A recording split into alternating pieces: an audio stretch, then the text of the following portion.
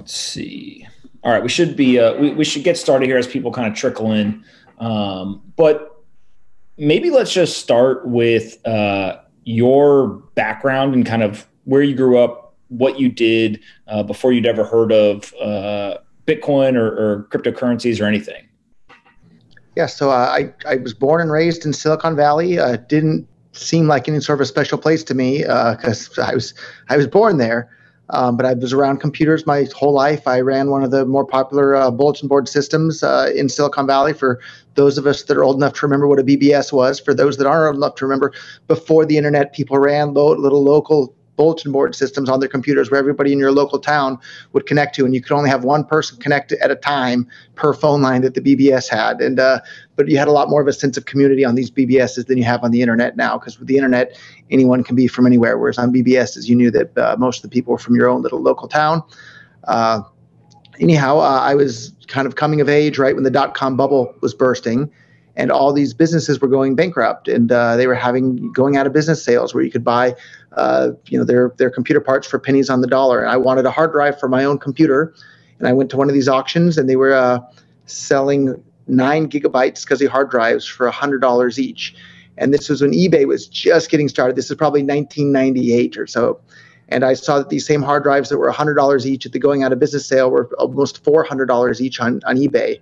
So I took all of the money that I had saved up, which is about $1,400 I'd earned mostly from changing oil at a Jiffy Lube type place as a teenager, and then bought all those hard drives, and then I resold them on eBay. And this is before PayPal. And I remember people literally had to go to the post office, get a postal money order, and then ship the postal money order in the mail with a stamp, not email.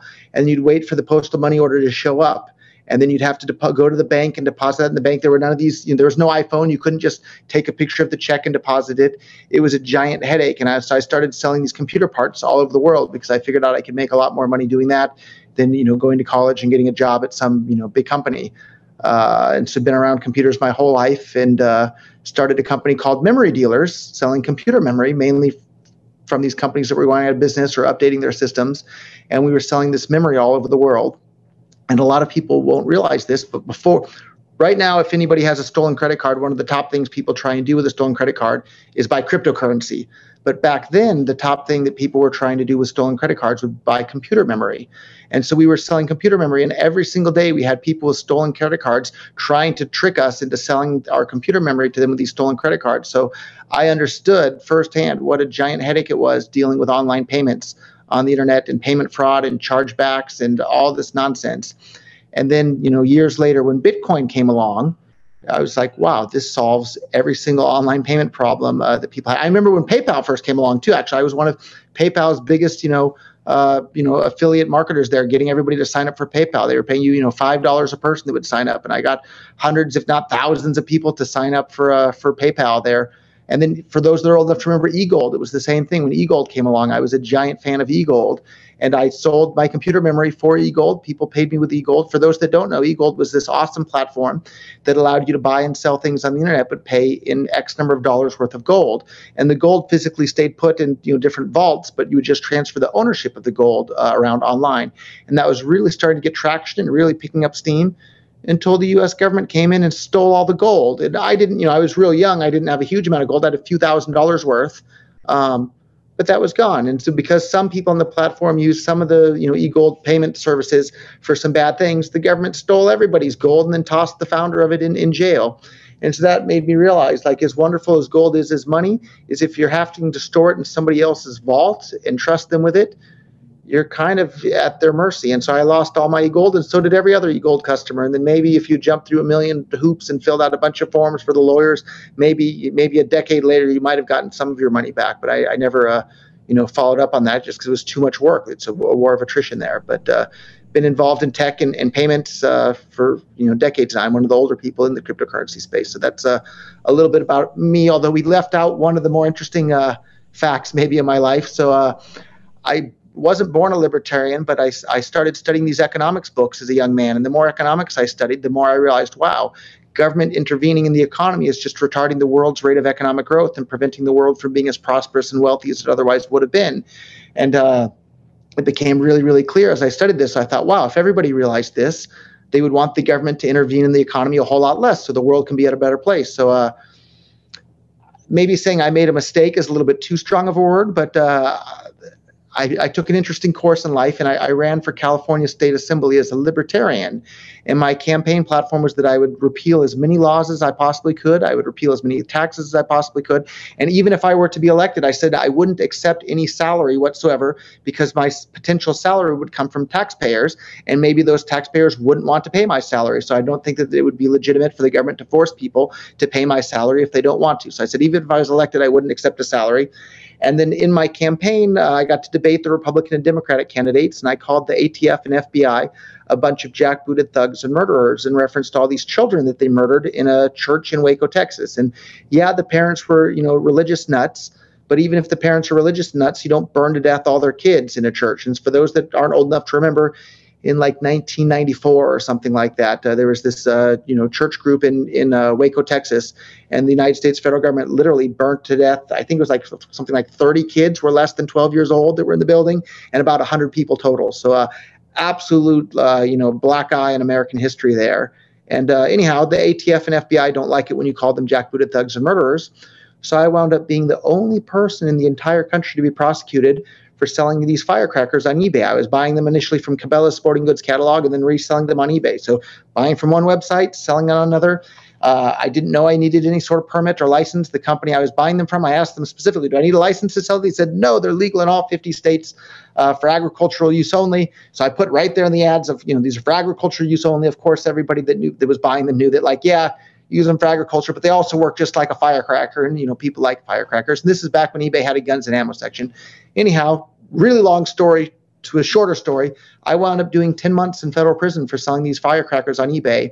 And even while I was in prison, the company that was manufacturing them and the company I was buying them from were still selling the exact same product with no license while I was in prison for doing the exact same thing. So it left a really, really bad taste in my mouth for American law enforcement, because I've been brought up being told, oh, in America, you have freedom of speech. You can say whatever you want, and you're allowed to do that. And turns out maybe you have a little bit more freedom of speech in America than, North Korea or other places, but not that much. And look what they're doing to Julian Assange now, or Edward Snowden, for telling the taxpayers what the government was doing with their tax money. It's just a crazy, crazy world.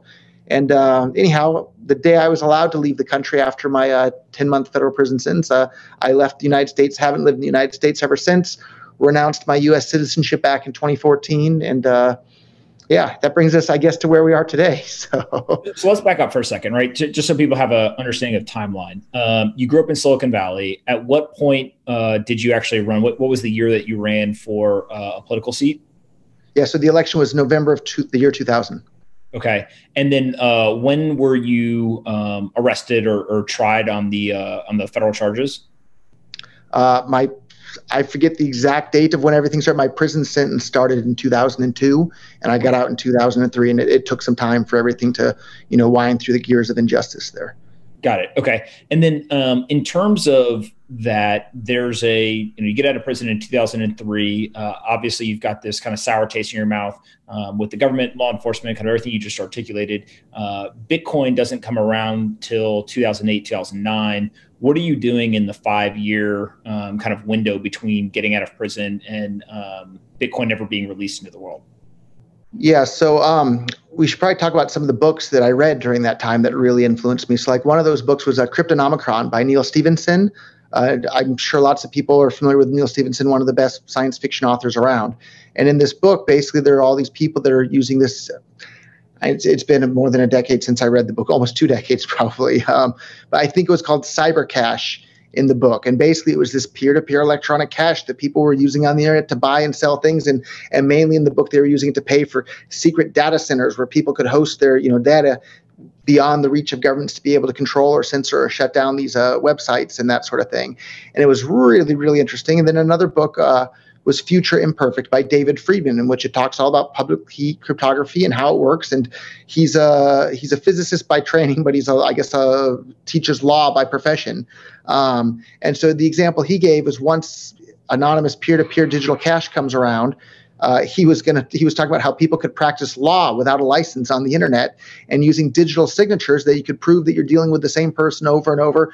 And so he basically described something like the Silk Road, but for lawyers to give legal advice rather than drug dealers to sell drugs.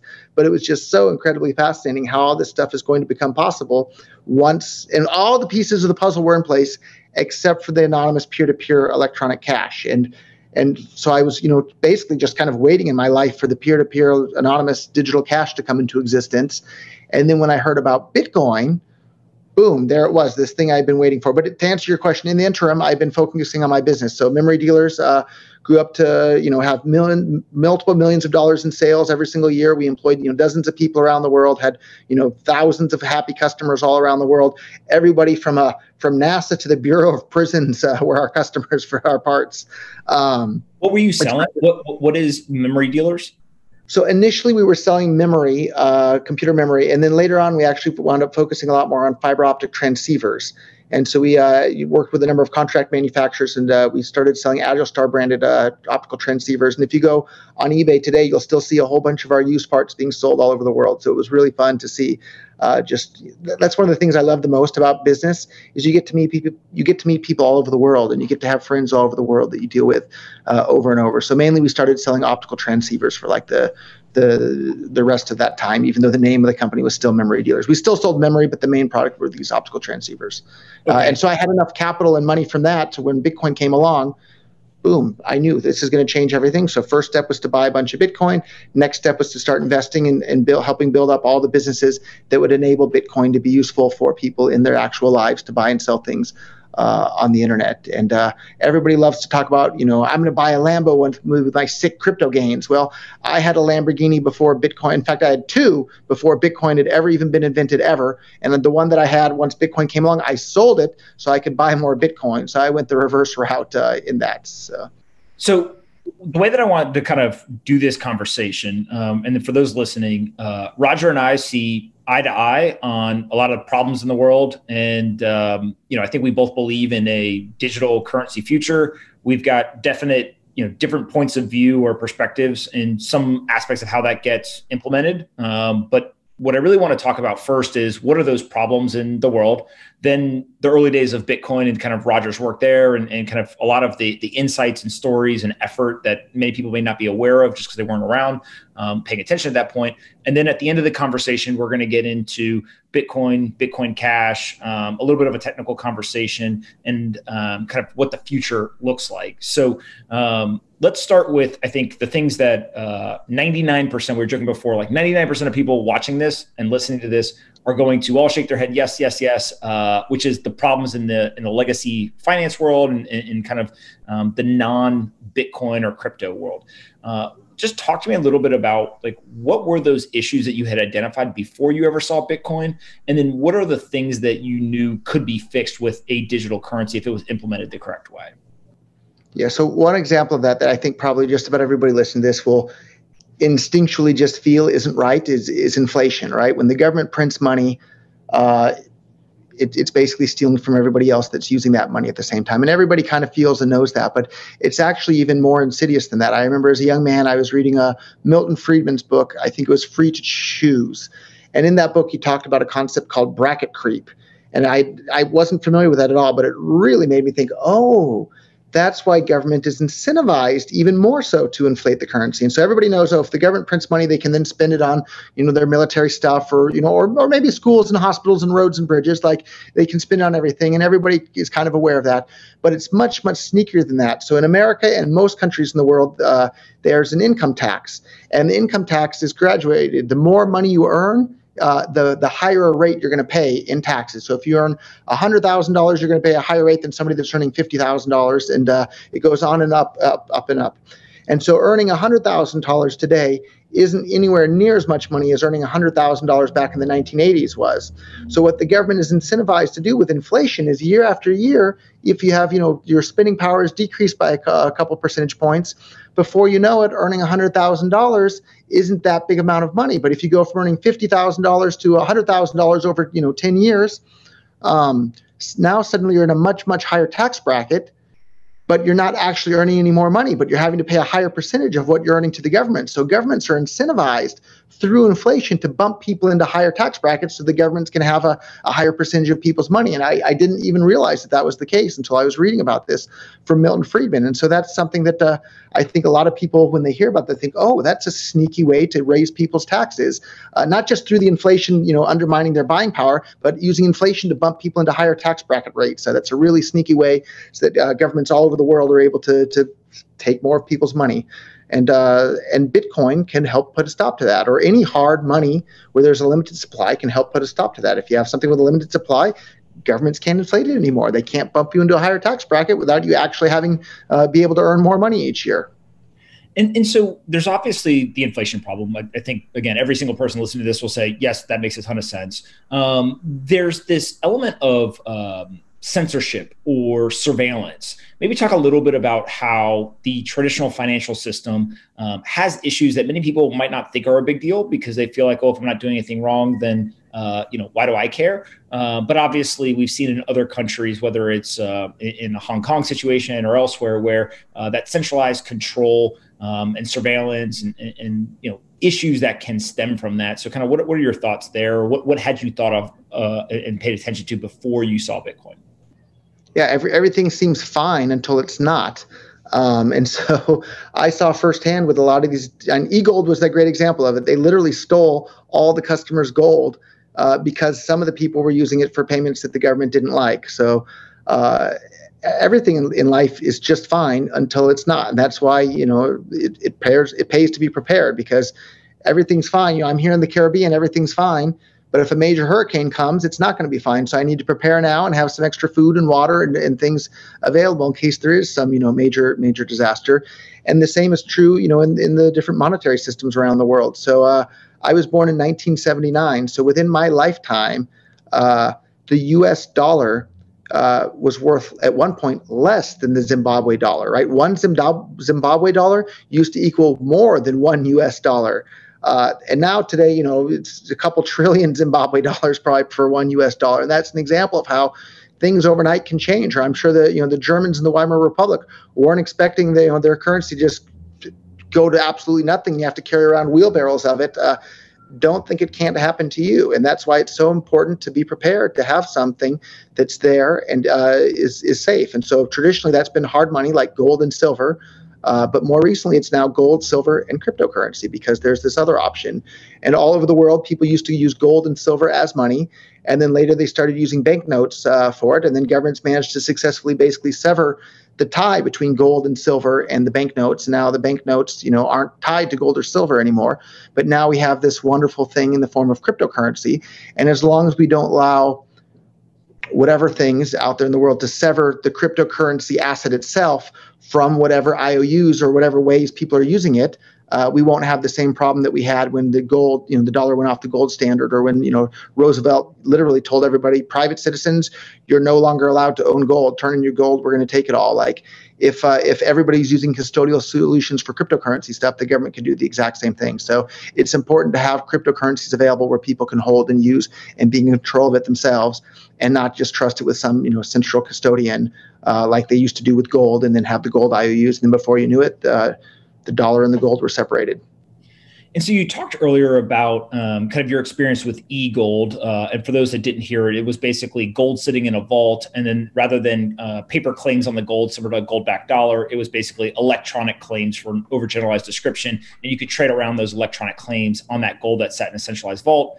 That system fell apart because there was centralized control, and the government stepped in and ultimately confiscated, arrested people, et cetera.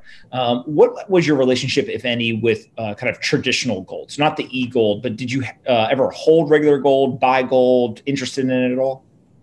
Yeah, my parents, actually, my mother had a purse in her closet, was filled with a whole bunch of pre-1967, like silver dollars and quarters or whatever the year was that they stopped actually being made of silver. And she had a whole bunch of those. And I thought that was really interesting as a kid. But actually, more recently, when I first got involved in Bitcoin, I helped set up the Silicon Valley Bitcoin meetup and then the Tokyo Bitcoin meetup. And there was a real interesting guy that showed up to the Tokyo Bitcoin meetup. This is back in 2011. And I don't have one in front of me, but everybody's familiar with a penny from the US, right? Everyone knows what a penny looks like. In Japan, there's a 1 yen coin that's worth about a penny today. And it's made of, it feels like it's a piece of plastic coated in aluminum or something. It feels even cheaper than a penny, if that's possible. And for the most part, they have the, leave one, take one type jars around. Like it's a penny, so it's not much. But what this guy did, he showed up to the Bitcoin meetup, and he had a US silver dollar from 19 whatever, and he had a 1 yen Japanese coin from right before World War II. And today, a 1 yen coin is worth 1 penny. And it's hard to overstate how chintzy a little tiny cheap piece of I think it might actually be plastic inside, to be honest. It looks like it's plastic coated in aluminum foil. It's a really cheapy little thing. But he brought a 1 yen coin from right before World War II. And back then, a 1 yen coin was 1 ounce of silver. So he had a US silver dollar, which was 1 ounce of silver, and a 1 yen coin, which was 1 ounce of silver. And right now, the exchange rate for dollars to yen, 1 US dollar is around 110 yen. And so a 1 ounce silver coin is around $20. A 1 yen coin today, right? You're going to have what, 20,000 of them there to equal that? What it means is that $1 used to equal 1 yen. And for someone who's been living in Japan for a long time, the current exchange rate's over 100 to 1, but it used to be 1 to 1. That was a real eye-opener for me. So what it means, and the U.S. government, we know, has inflated the currency a huge amount since World War II, just huge amount. The Japanese government inflated the currency even more, is what it meant. And then he also had the 1 yen paper notes, the paper bills. And he showed me this, and he explained to me that, during the war, people that saved the 1 yen silver coins, after the war, they still had some assets.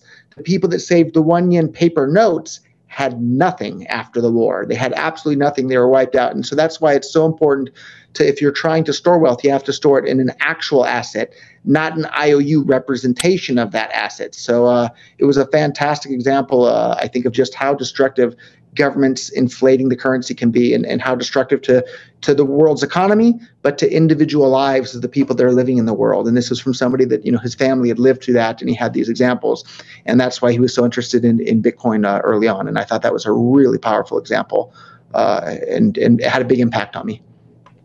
So I want to start talking about Bitcoin now, but before we do that, everyone who's watching on the live stream, please hit the like button, that thumbs up, so that more people on YouTube can watch this, and we can kind of share this information.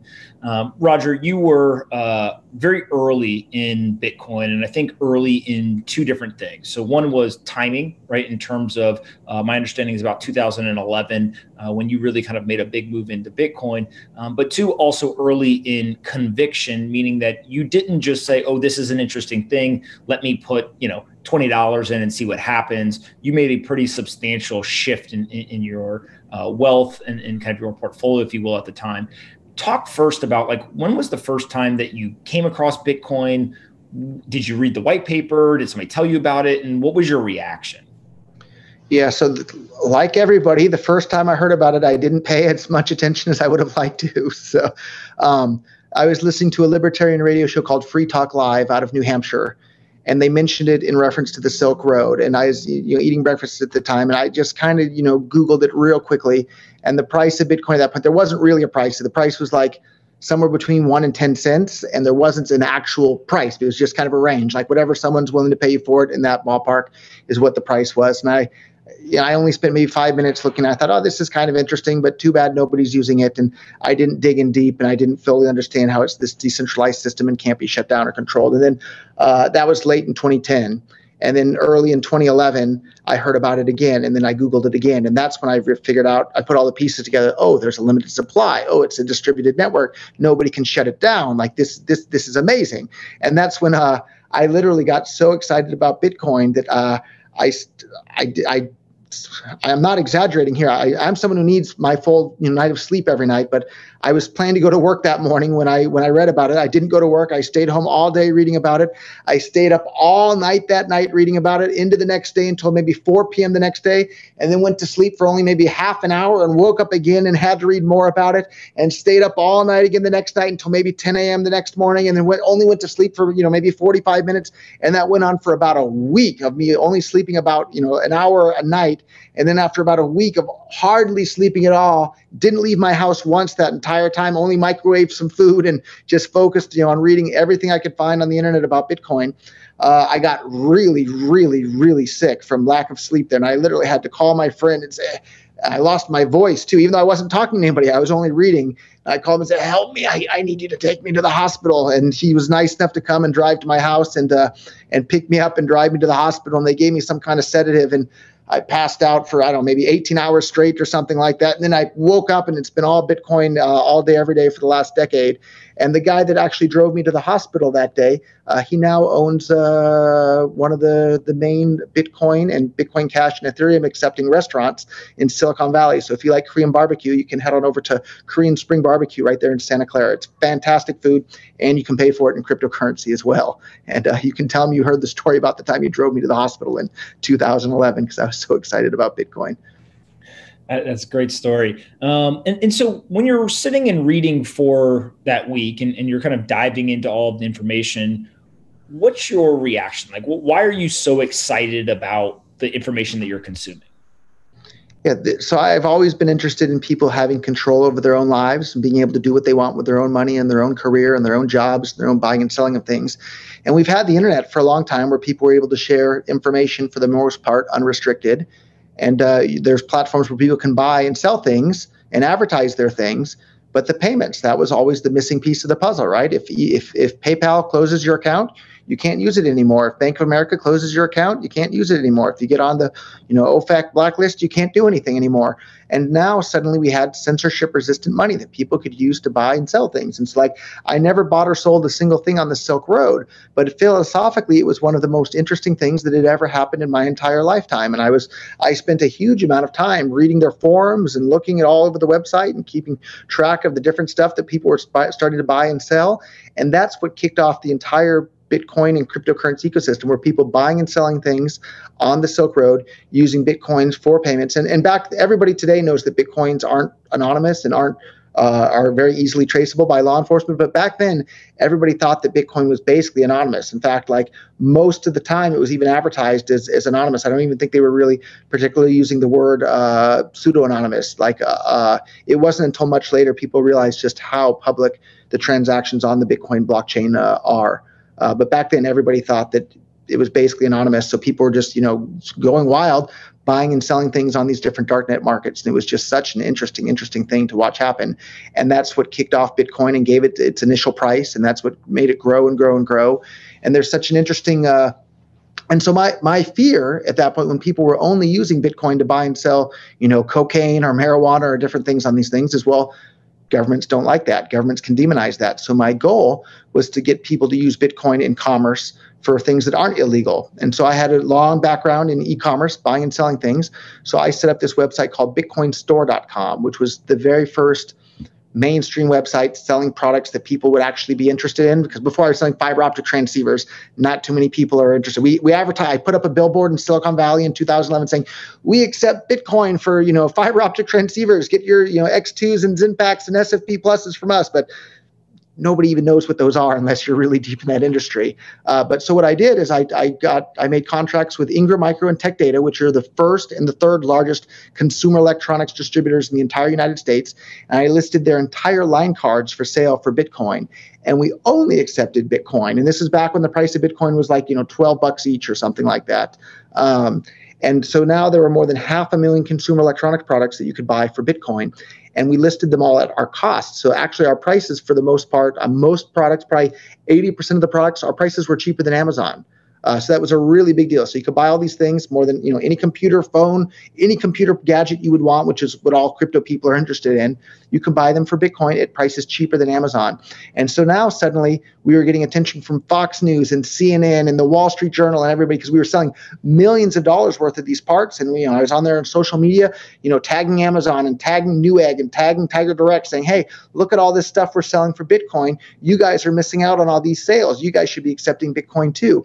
And that's what really helped drive off this worldwide adoption of Bitcoin being used in commerce. And once Bitcoin was used in normal commerce, where you had the Microsofts and the Expedias and the Newegg's accepting Bitcoin, it was then much, much harder for the politicians to demonize Bitcoin. Oh, that's a currency only for drug dealers and money launderers. And you could say, no, that's a currency for people to book their next vacation on, Expedia, or that's a currency for people to buy their new, home computer system on Newegg, right? Or Tiger Direct, or all these things. So it made it much, much, much harder for governments to demonize Bitcoin or try and shut it down. So everyone loves talking about censorship resistance of Bitcoin.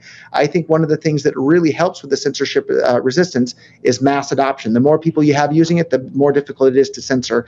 And there's a great quote from Mike Hearn, another early Bitcoiner. He said, even outlaws can't use an outlaw currency. And so if the currency is only used for illegal things, then you can't use it anywhere.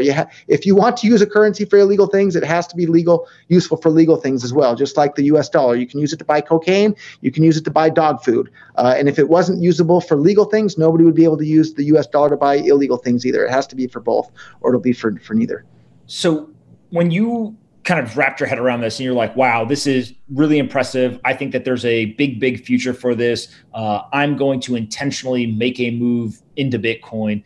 Was your first inclination to buy a bunch of Bitcoin, to set up the store you just described where you would just accept it for parts? Like what was like the first thing that you actually did once you kind of had made the decision, okay, like this is the future and I want to go and be a part of that? It was all of those things in parallel. But I remember one kind of additional turning point. I was talking on the phone to a friend of mine, telling him, and I just made my first Bitcoin purchase, and I was just getting excited, into all this, and it was, a big purchase. But I was telling him all about Bitcoin, and he was not convinced. And he told me very sarcastically at the end of our, maybe 45-minute long phone call, where I'm telling him all about Bitcoin. He says, Roger, if you really think Bitcoin's so great, why don't you buy more of it? And he said it in a real snarky way. And when he said that to me on the phone, I told him, you're right. And so I went out the next day and I bought even more Bitcoin. So I should thank him for doing that. But to answer your question, it was all those things, right? Buy some Bitcoin and then build all the software tools to make it useful for people to use Bitcoin in their daily lives for absolutely everything. And when we talk about buying a lot, are you thinking of it in terms of a lot of dollars, a lot of your net worth? Like how did you think about kind of the risk reward? So it sounds like intellectually convinced that this is something that solves an issue that I've been paying attention to. I'm very intellectually curious about this. I'm intrigued by this type of solution. I'm kind of convinced enough that it has legs that I'm willing to put my own capital at risk. But did you have kind of it as like an investment idea? Was it like, let me go convert all of my fiat currency into Bitcoin, on day one? Like, just how did you think about what risk you were willing to take at that point, given that, most people would have argued like there was a very, very high chance, 99% chance it was going to fail, right? And kind of wouldn't actually become what it has become. Yeah, so I put just about all of my liquid net worth at that time into Bitcoin and Bitcoin startups, and just plowed every last bit of everything into that, time, energy, and money that I could. So, and one of the very first, in fact, the first investment I made was into a company called BitInstant, which allowed anybody at any Walgreens or 7-Eleven or Walmart to walk in with a handful of cash, and within an hour or two, they'd have Bitcoins right there in their wallet. And so it made it really, really easy for people to buy their Bitcoins, and then they could go and do what they want. And there was this, wave of, merchant adoption, and people that were getting more and more excited about using it for payments, because anybody that had been involved in e-commerce, like, payments are a problem. Another interesting example of that, and I still remember this to this very day.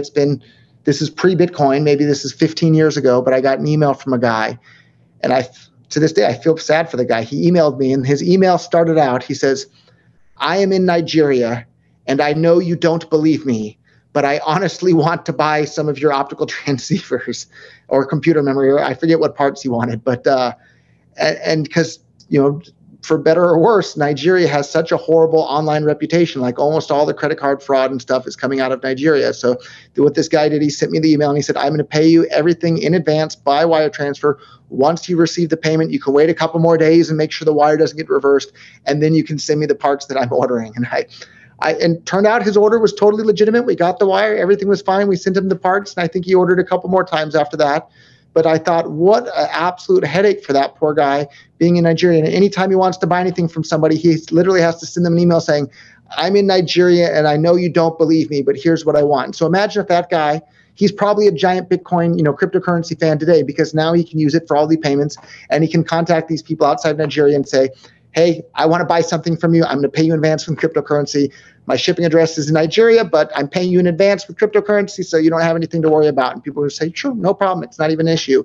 Whereas back then, even for wire transfer, you're going to be skeptical because they have these elaborate other, schemes that they do with, tricking people to send fake wire transfers to the wrong person and whatnot. So anyhow, cryptocurrencies just solve so many problems for online payments, and that's what started the whole thing. The Silk Road is what got this entire ecosystem started, without any doubt.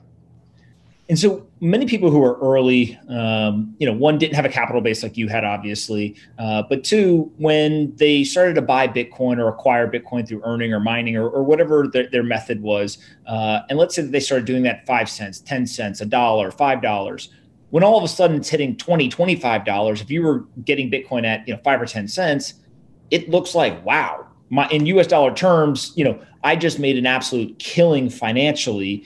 Why not sell? Why not kind of walk away in terms of seeing the US dollar value of how many Bitcoin you had going up so much and so aggressively over the coming, 2, 3, 4, 5 years? Why not at some point just take the profits and go do something else? And you could go do something else, but I can't think of anything that's more interesting that I could have an impact on than cryptocurrencies and peer-to-peer electronic cash for the world. AI is probably going to be more interesting, but other than investing in AI startups, I'm not going to have much of a direct impact there. Whereas cryptocurrency and peer-to-peer cash for the world, I can have a big. Not only can I have had a big impact on that adoption in the world, and especially back then. I remember very clearly when Bitcoin hit $30 for the first time in June of 2011. The user experience, it wasn't as refined, but the transactions were literally basically instant, not basically free. They were free for just about all transactions all the time. If you hadn't moved your Bitcoins more than, within the last, I forget how many blocks, the transaction was completely free, as in 0 Satoshis, totally free. So the transactions were totally free, basically instant and irreversible. That was amazing. And the supply was limited. Why would I want to sell those for a bunch of dollars that you're guaranteed the US dollar is going to go down in value over time? You're not guaranteed that cryptocurrency is going to go up, but you are guaranteed the dollar is going to go down. And at that point, it's for sure, Bitcoin looked like it had this amazing, amazing, amazing future in front of it because the user experience was so incredibly good. There's no way you're going to get me to sell any of those back into dollars. That would be ridiculous. And I know I'm not a professional trader. I've just been a long-term value holder. I look at the things that are going to be the most useful to the most number of people around the world. I'm going to hold that for the long term because the long-term price trend of those things are going to be up. The things that aren't useful to people, well, I'll sell those. So. Okay. And so at some point you go from what I'll consider just one person who's buying Bitcoin, investing in companies, to you end up getting the title of Bitcoin Jesus, right? And that was, I think, a combination of the work that you had done in investing in companies, kind of the amount of time and energy you had spent going and telling people about Bitcoin and trying to convince them that this was the future. Tell us the story of what was the first time you ever heard that as a description for yourself or a name for yourself, and kind of what was your reaction when somebody started to call you Bitcoin Jesus?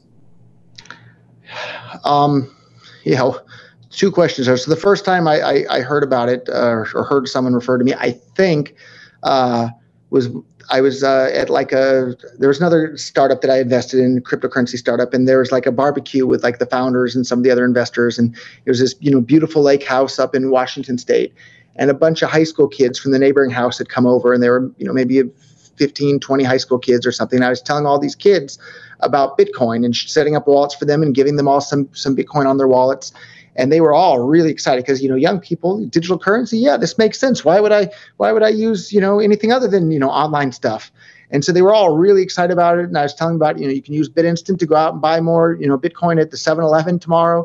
And all these kids were saying, yeah, I'm going to go out and buy more. This is great. And these kids maybe were too young to open a bank account or get a credit card. So this was finally a payment method they can use. And then one of the other adults kind of walked up, and then, I was surrounded by all these kids and setting them up on their phones and sending them some Bitcoin. One of the adults said, Roger, it's like you're a Bitcoin Jesus and you have all your disciples around you, because all these kids were there, real excited about it too. And I guess somehow along the way, it just kind of more and more people started calling me that, but I never called myself that. I didn't choose that name for myself. I'm an atheist, and if you look at what happened to the original Jesus, he was murdered by the government of his day, so things didn't turn out too well for the original Jesus. I hope not to meet the same fate there. But it was basically impossible from 2011 until, and still to this day, for the most part, it's mostly impossible unless I'm in a real public setting that's not crypto. I want to be left alone.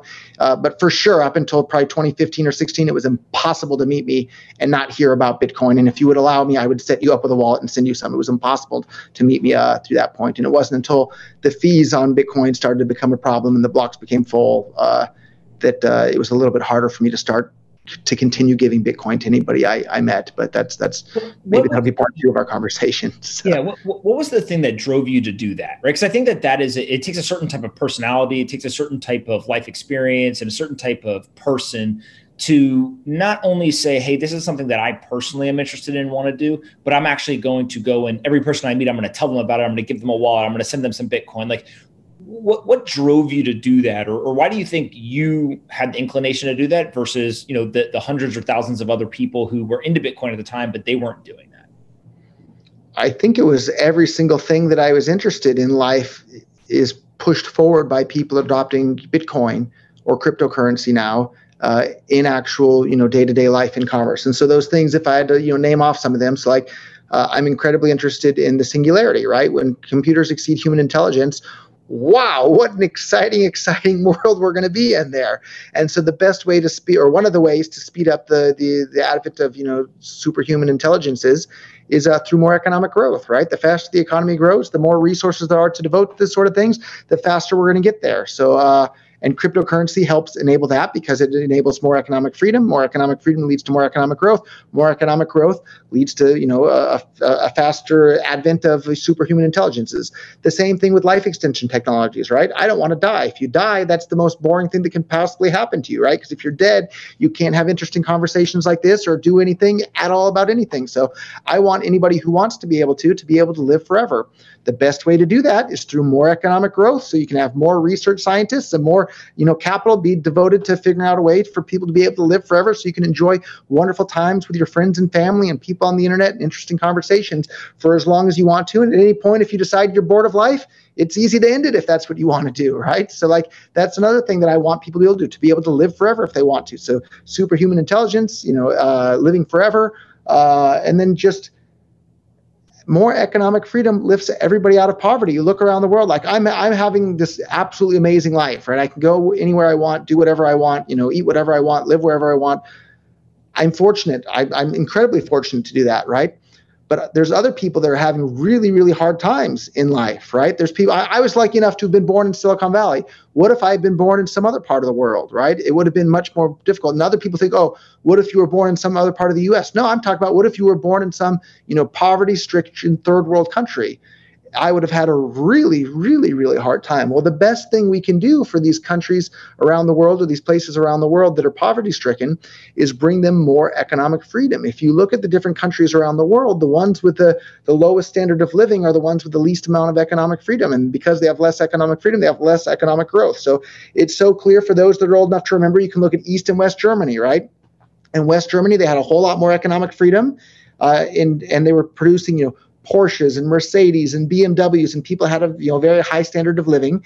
In East Germany, you had way less economic freedom. The government controlled everything, and about the only thing they were able to produce in East Germany was a great big giant wall to prevent people from being able to escape because things were so horrible there. Or today, you can look at North Korea and South Korea. South Korea is wonderful. They have a lot of economic freedom there compared to North Korea, where they have hardly any economic freedom. It's clear which one of those two Koreas you would rather live in. And so anywhere around the world, you look at the places with the most economic freedom have the most economic growth, and the most economic growth leads to the highest standard of living. So if we want to help people all over the world, is by bringing more the tools that enable more economic freedom around the world. And so the Singapores and the Hong Kongs until recently have been fantastic, beacons around the world of those sorts of things. So let's bring more economic freedom to the world, the places around the world that don't have it. And I don't think the most effective way to do that is to beg politicians, oh, can you please, lower tariffs and lower taxes and lower restrictions on businesses.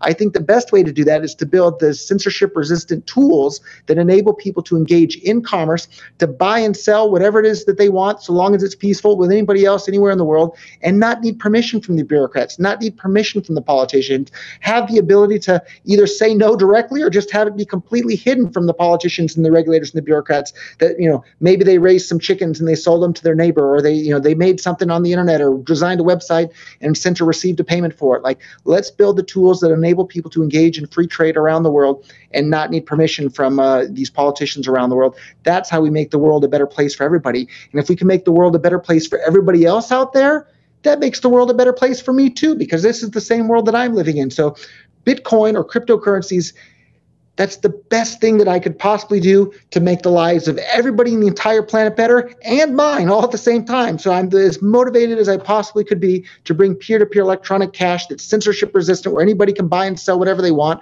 for the entire world. And that's why here I am. I've been in the space almost 10 years full time, and I'm still excited about it every single day. I've been working on this for almost a decade now, and I think I'm going to continue going for another decade here as well.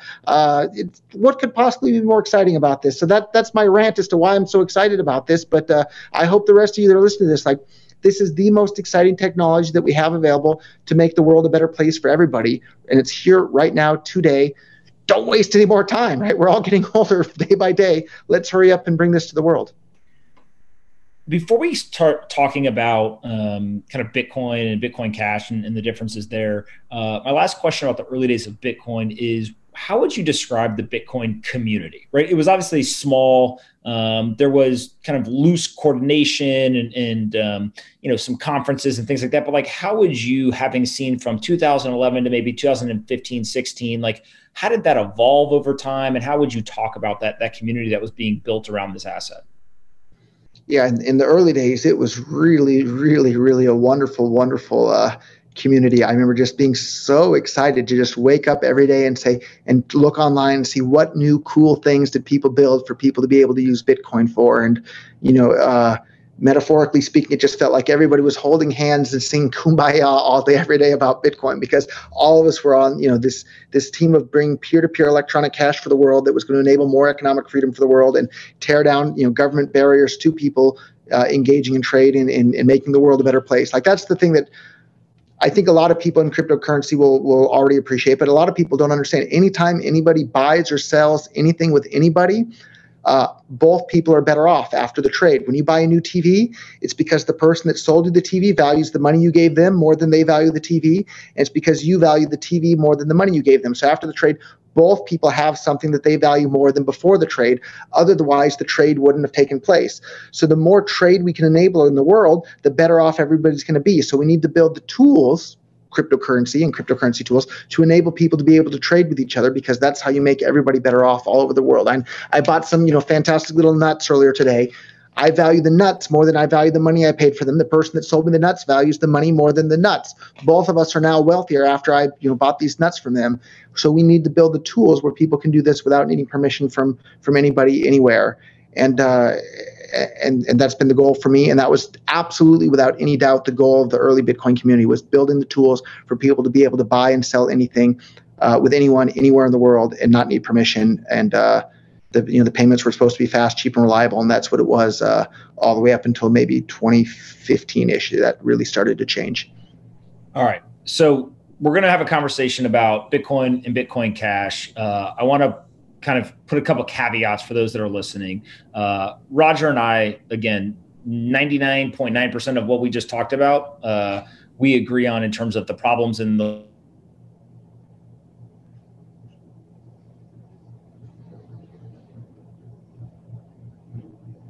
solution. It's not just a kind of a inflation type thing. There's multiple impact that can happen from this becoming globally adopted.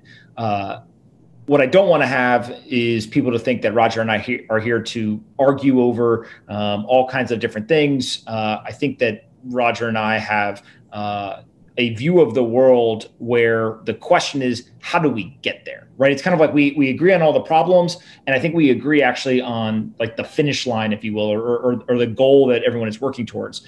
The difference of opinion is what is the path to pursue. And I think Roger would agree with this, and I'll give you a chance here to agree or disagree in a second, but I'm of the belief that like experimentation and innovation and all of these things should be encouraged, even when you disagree with the way that somebody's going to do something, right? And there's plenty of people who may not like that, but I generally think that there's ideas that come from those you agree with and those that you don't agree with. And so understanding both the way that you think and also the way that other people think is really important. So that's kind of the goal here, is to talk through it. Now, with that said, as we can see in the live chat through Twitter previously, there's tons of people who have tons of opinions here. And so we're going to try to do our best to navigate this in kind of the most intelligent way and stay out of what I'll call all of the troll type content. Although, yes, you guys make us all laugh. Roger and I were joking about it before we started. The memes, the jokes, like we get it, but we are going to try to kind of keep this as high value of a conversation as possible. So with that all said, Roger, talk to us about, you go from 2011 to 15, 16 into 17, and you are one of, if not the most recognized supporters of Bitcoin. And at some point, you start to change your mind in terms of, is Bitcoin the solution that can solve these problems? When did that start, and kind of where did you start to diverge in terms of, wait a second, this may not be going the way that I think it should go, or this may not be the actual solution that we need? Yeah, there were a couple of steps in that process, but I remember one of the bigger epiphanies, I guess, in that process there was I was hosting a Bitcoin meetup in Silicon Valley. It was at the Korean barbecue restaurant there again. And, probably about 100 people showed up that night. There were a bunch of people there, and everybody was paying. And this is before Bitcoin Cash, or I think this might have even been before Ethereum existed as well. This is, pretty early days. Everybody was there, was excited. They were paying with their blockchain.info wallet, I think was the main mobile wallet back then that everybody was using. Anyhow, they were paying for their meal in Bitcoin. The owner of the store was super happy to be accepting Bitcoin for all the payments.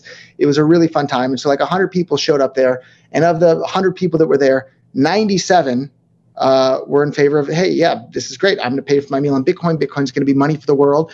Everyone pretty soon is going to be using Bitcoin to buy and sell and pay for everything with everybody. But there were 3 Bitcoin core developers that showed up there that evening. And it was Luke Jr., Eric Lombroso, and Brian Bishop were their names.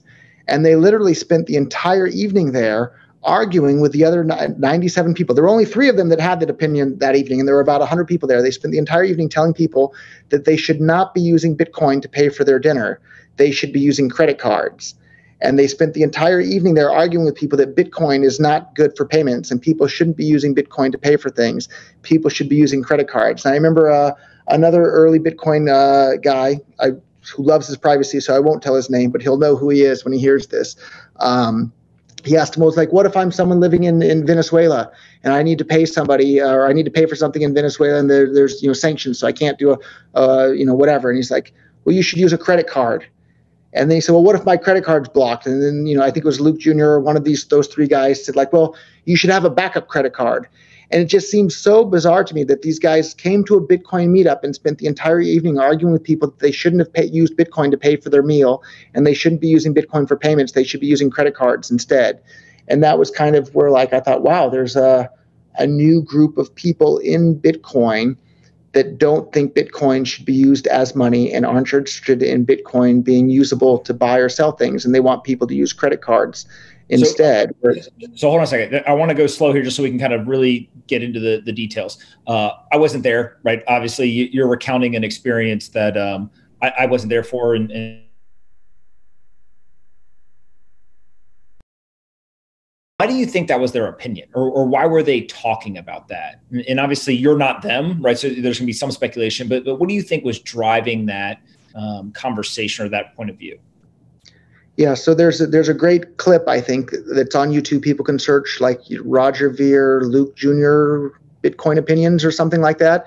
And so, there's this girl in Japan who asked me, why are you interested in Bitcoin? And I said, because this is like one of the most amazing technologies ever. Like we summed up, in the first, half hour of our chat here. And then she asked Luke Jr. the exact same question. Why are you interested in Bitcoin? And this is Luke Jr. is one of the guys that was there telling people you should use credit cards, not Bitcoin. And he pauses for, it's a really long, awkward pause, maybe, 20 full seconds. And it's a long pause. And then finally the answer he comes up with is that it's interesting technology. And Bitcoins and blockchains, it's interesting technology. But the reason it's interesting technology is because it enables more economic freedom for the entire world, which enables more economic growth, which enables all the wonderful things that people want to have in the world. And Luke just thinks it's interesting technology. And Luke was somebody who literally believed in Bitcoin so little that he hardly held on to any at all. He had to have a fundraiser recently to pay for a DSL line for his house. Whereas anybody, I believed in it so much, I put, almost all of my liquid net worth I put right into Bitcoin. And I think that that's another kind of interesting thing out there, is that so many of the people that before Bitcoin had split were in favor of not using Bitcoin for payments and just using credit cards for everything. They hardly held any Bitcoin at all. There was a really interesting voting website where people could sign with their Bitcoins at an address and vote on different topics. And it was 97% or 98% of the Bitcoins that voted. It was this huge amount of Bitcoins. It was hundreds of thousands of Bitcoins. So it was lots of Bitcoins. Hundreds of thousands of Bitcoins had voted, and they were almost all in favor of Bitcoin being able to scale on chain for it to become money for the world. And yet that's not what wound up happening eventually. So. Okay. So we have the first, incident, I guess, where you hear people talking about not using Bitcoin as cash and kind of having a different perspective. How do we get from that to eventually having a fork? And the more detail and kind of, timeline based you can go, so people understand, because there's frankly, whether people remember this or not, there wasn't that many people that are in Bitcoin and cryptocurrency today. They weren't around then. So they kind of didn't get to live through this like you did. And so maybe walk us through, you leave that dinner. What are the next events that transpire that kind of continue to push you further and further into, wait a second, this may not be the solution that you wanted? Yeah. So there was another kind of turning point as well that I remember. So, there's this thing that Bitcoin has that Bitcoin Cash doesn't have. It's called replace by fee, or RBF for short. And Bitcoin, that's new to Bitcoin. I think that was probably implemented in 2015 or so. So, and what that does is it made it all the time in the early days that once I sent you Bitcoin, that's the end of the transaction. There's no way for me to get that Bitcoin back. Once I broadcast it to the network rule was called first seen, first safe, which meant the transaction that the network sees first, that's the one that's going in the block. And even if it sees a different transaction later with a much higher fee, it ignores that one because it didn't see it first. And so Peter Todd and a number of other core developers really pushed to have this thing called replace by fee implemented, which made it so that if I send you some Bitcoin, and let's say I pay a 1 cent fee, I can then any point up until when the transaction is included in the next block, I can then, instead of that Bitcoin going to you, I can send it back to me or send it to some other person or do whatever with it and pay a 2 cent fee or a $2 fee or whatever fee that's more than the amount that I sent it to you initially with, which makes Bitcoin much, much, much less useful for people to buy and sell things and much less useful in commerce. Hold on. Before we get into kind of the difference between Bitcoin and Bitcoin Cash, come back to as you are kind of becoming convinced that, hey, there might have to be something else. Were there other moments that you remember that kind of drove you to think that? Or was this kind of, you have that one initial dinner and then, over time you just slowly become convinced that there needs to be another solution? No, this is one of the moments. So, because when this RBF was happening, there was no Bitcoin Cash. Ethereum wasn't. I don't know if it even launched yet or not, right? And so there was a big argument within the Bitcoin community, though. People were arguing like, "Hey, please don't do this. This makes Bitcoin less useful for commerce." So Eric Voorhees wrote a fantastic essay, like an open letter to Peter Todd, asking him, "I know you're a really smart guy. You're a good, cryptographer and." Brilliant mind, I think is what the word that Eric used. He said, but please understand that this severely damages the use case. So Eric had started a website called, or bought a website called Satoshi Dice. In like 2012, it got integrated into the blockchain.info wallet. And that, if you can look on the blockchain history, that's when Bitcoin transactions really went through the roof, because everybody was busy playing Satoshi dice, because you would send in your $100. If you won, you would get back $200 instantly worth of Bitcoin. And it was just boom, boom, boom, boom, boom, on chain instantly, just like that. It was a really magical experience where people all over the world were busy playing this. And RBF not only ruined that, but it ruined, businesses like BitPay trying to accept payments, and all sorts of businesses all over the world. It made it much more difficult to accept Bitcoin for payments. So myself and Eric and a whole bunch of other people were saying, hey, we need to be really, really careful about doing anything that makes Bitcoin less useful in commerce, because the entire goal at that point for at least myself and a big majority of the Bitcoin community was get as many people using Bitcoin in commerce as quickly as we possibly could, so the regulators wouldn't have time to realize, oh, wait, the dollar might lose its, world reserve currency status. Everybody might start using, free market money rather than our, pieces of paper that we can print as many as we want at for any time. And so by integrating that, lots of people were upset within the Bitcoin community, but there was still just one Bitcoin and things were still moving ahead. And then the other big turning point to answer your question there that really made me worry about the future of Bitcoin was the fees were getting higher and higher. Like, at first the fees were zero, and then the fees started being a penny, and then 2 pennies, and then, a nickel, and then a dime, and then, 20 cents, and they were creeping higher and higher. And there was some sort of an interview or some online comment somewhere, and I forget exactly where it was, but it really made me think, oh my God, this is a big problem. And I think it was Adam Back, when I realized that he wanted the fees to be high, and they were excited for the fees to be high. And that's when I realized, oh my God, if they intentionally make the fees on Bitcoin high, nobody's going to use it. Because anybody that studies economics, you'll know that when something costs more, people use less of it. If your electricity costs more per kilowatt hour, you're going to use less electricity than if it costs less. If Bitcoin transactions are more expensive to make, people are going to make fewer Bitcoin transactions. And that was the real big turning point. Why, when you say that you thought that they wanted to make the fees high, why exactly did you think that? They started openly saying it. Maybe this is news to you. Maybe you didn't realize it, but you can actually see quotes from people like Adam Back, the founder of Blockstream, where he says he can't wait for the fees to get up to $100 per Bitcoin transaction, or maybe even get up to, hopefully they can even get up to $1,000 someday. And then Greg Maxwell, one of the founders of Blockstream and the CTO there's a email from the mailing list there where he's talking about hooray, pop the champagne, the Bitcoin fees are over $50 a transaction. This is a great step for Bitcoin. I'm summarizing a little bit, but he literally said, pop the champagne. This is such a big success for Bitcoin. And for people like myself that have been accepting payments from people all over the world in Bitcoin, and then more times than I can count, I had to pay more, thousands of dollars in fees for a single Bitcoin transaction. Then you'll see some of these people that, disagree with me, they say, oh, Roger's lying about that. I'm not lying. You can see the transactions. There's like hundreds of thousands of transactions in which people paid more than $50. I didn't have the data in front of me, but I think it may even been, I think there were like more than 30,000 transactions in which people had to pay more than $1,000 in fees to send a single Bitcoin transaction. And I remember one of the convoluted arguments. Roger, so let's back up for a second. Again, I don't know what quotes those are, right? So I can't kind of agree or disagree on it. So we'll just leave that as it is.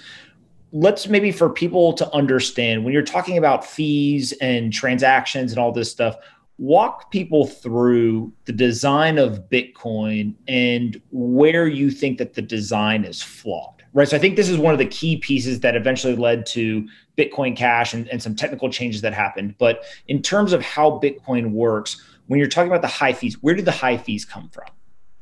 So the high fees came from having an artificially imposed limit on the amount of block space that the miners are allowed to produce on the Bitcoin blockchain. So the blocks on Bitcoin are limited to about 1 megabyte. There's a little bit extra because of SegWit, so in the ballpark of 1 megabyte, 1.2 megabytes.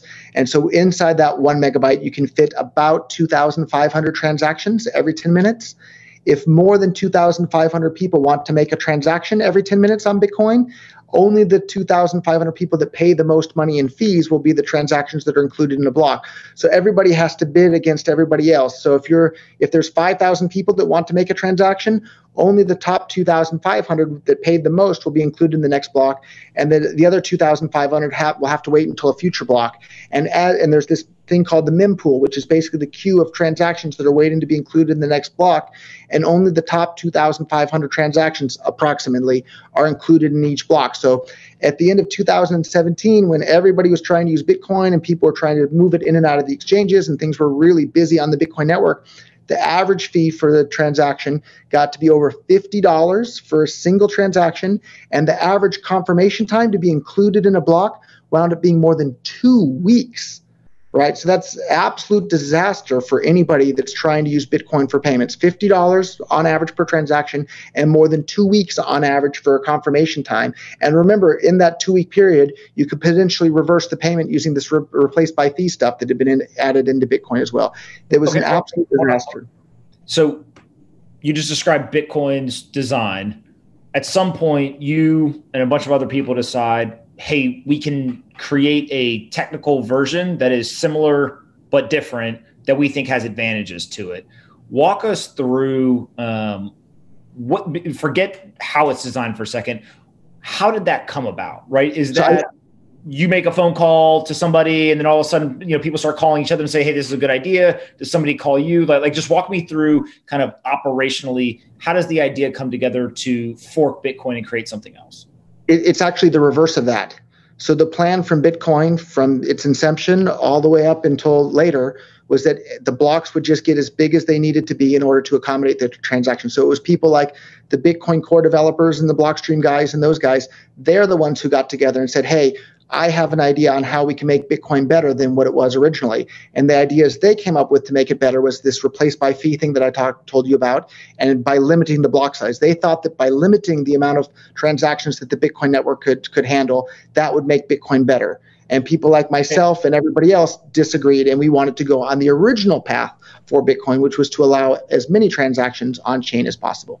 Okay, so part of this, and I think why I wanted to do this is I think you and I both have the ability to state our opinion and then also flip around the table and say, hey, the people who disagree with me believe X because of Y, right? The people who wanted to limit the block size, what is their argument as to why that is a good thing to do, right? So understand that you disagree with it, but what is it their argument in terms of why they believe that to be a good thing? Sure. So their argument as to why they think that's a good thing is because if you allow the blocks to get bigger and bigger, it will require a more expensive computer to run a full node where you have the entire blockchain there. And if you keep the blocks small, you'll be able to run a full node on a much smaller, cheaper computer, potentially on a home internet connection or even a Raspberry Pi.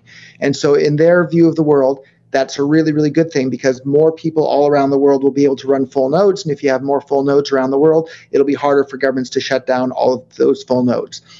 I agree with that, but I think that they didn't, if I can give the other side of the point of view there, the other side of that is if you get everybody around the world using Bitcoin for commerce, you'll have companies like Walmart and Amazon and Tiger Direct and everybody else that's using it. You'll have all sorts of businesses that have an economic need to run a full node. And even today, almost nobody's running a full node. There's, maybe a couple of tens of thousands of full nodes in the world, if that, on the Bitcoin network, and there's tens of millions of users. So it's a very small percent are using them. And so my point of view is if you want to give Bitcoin more censorship resistance, you need to get as many people around the world using Bitcoin in commerce in their daily lives as possible. Whereas the other side of the view here is that we need as many people on the network running full nodes as possible, but we don't care about what the total number of people using the network as a whole is. Okay.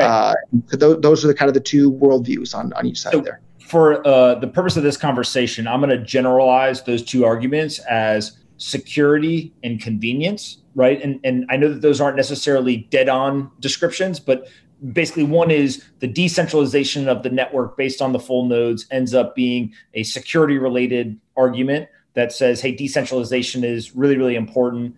The other argument is that you can have the convenience, so fast. If I can add a little bit, I think the other side of the argument is that actually by having more people use it in commerce, that adds additional security. So I think that they're both security arguments. The small block is a security argument, but the big block side is also a security argument that you get more security by more adoption. Okay, so fair in terms of you're getting security from two different areas, right? One is more of a deterrent and one is the computer science type security. So now let's talk in terms of when the small block big block debate goes on. Obviously very, very contentious, literally to the point where, I call it the multifaceted intellectual war played out. There was everything from the memes on the internet to like some very ugly debates, both publicly and privately. And ultimately it came down to the market trying to decide what to do, right? And so maybe describe kind of how, quote unquote, the market, how that process works, and then ultimately the beginning of Bitcoin Cash and kind of how that played out or became into reality.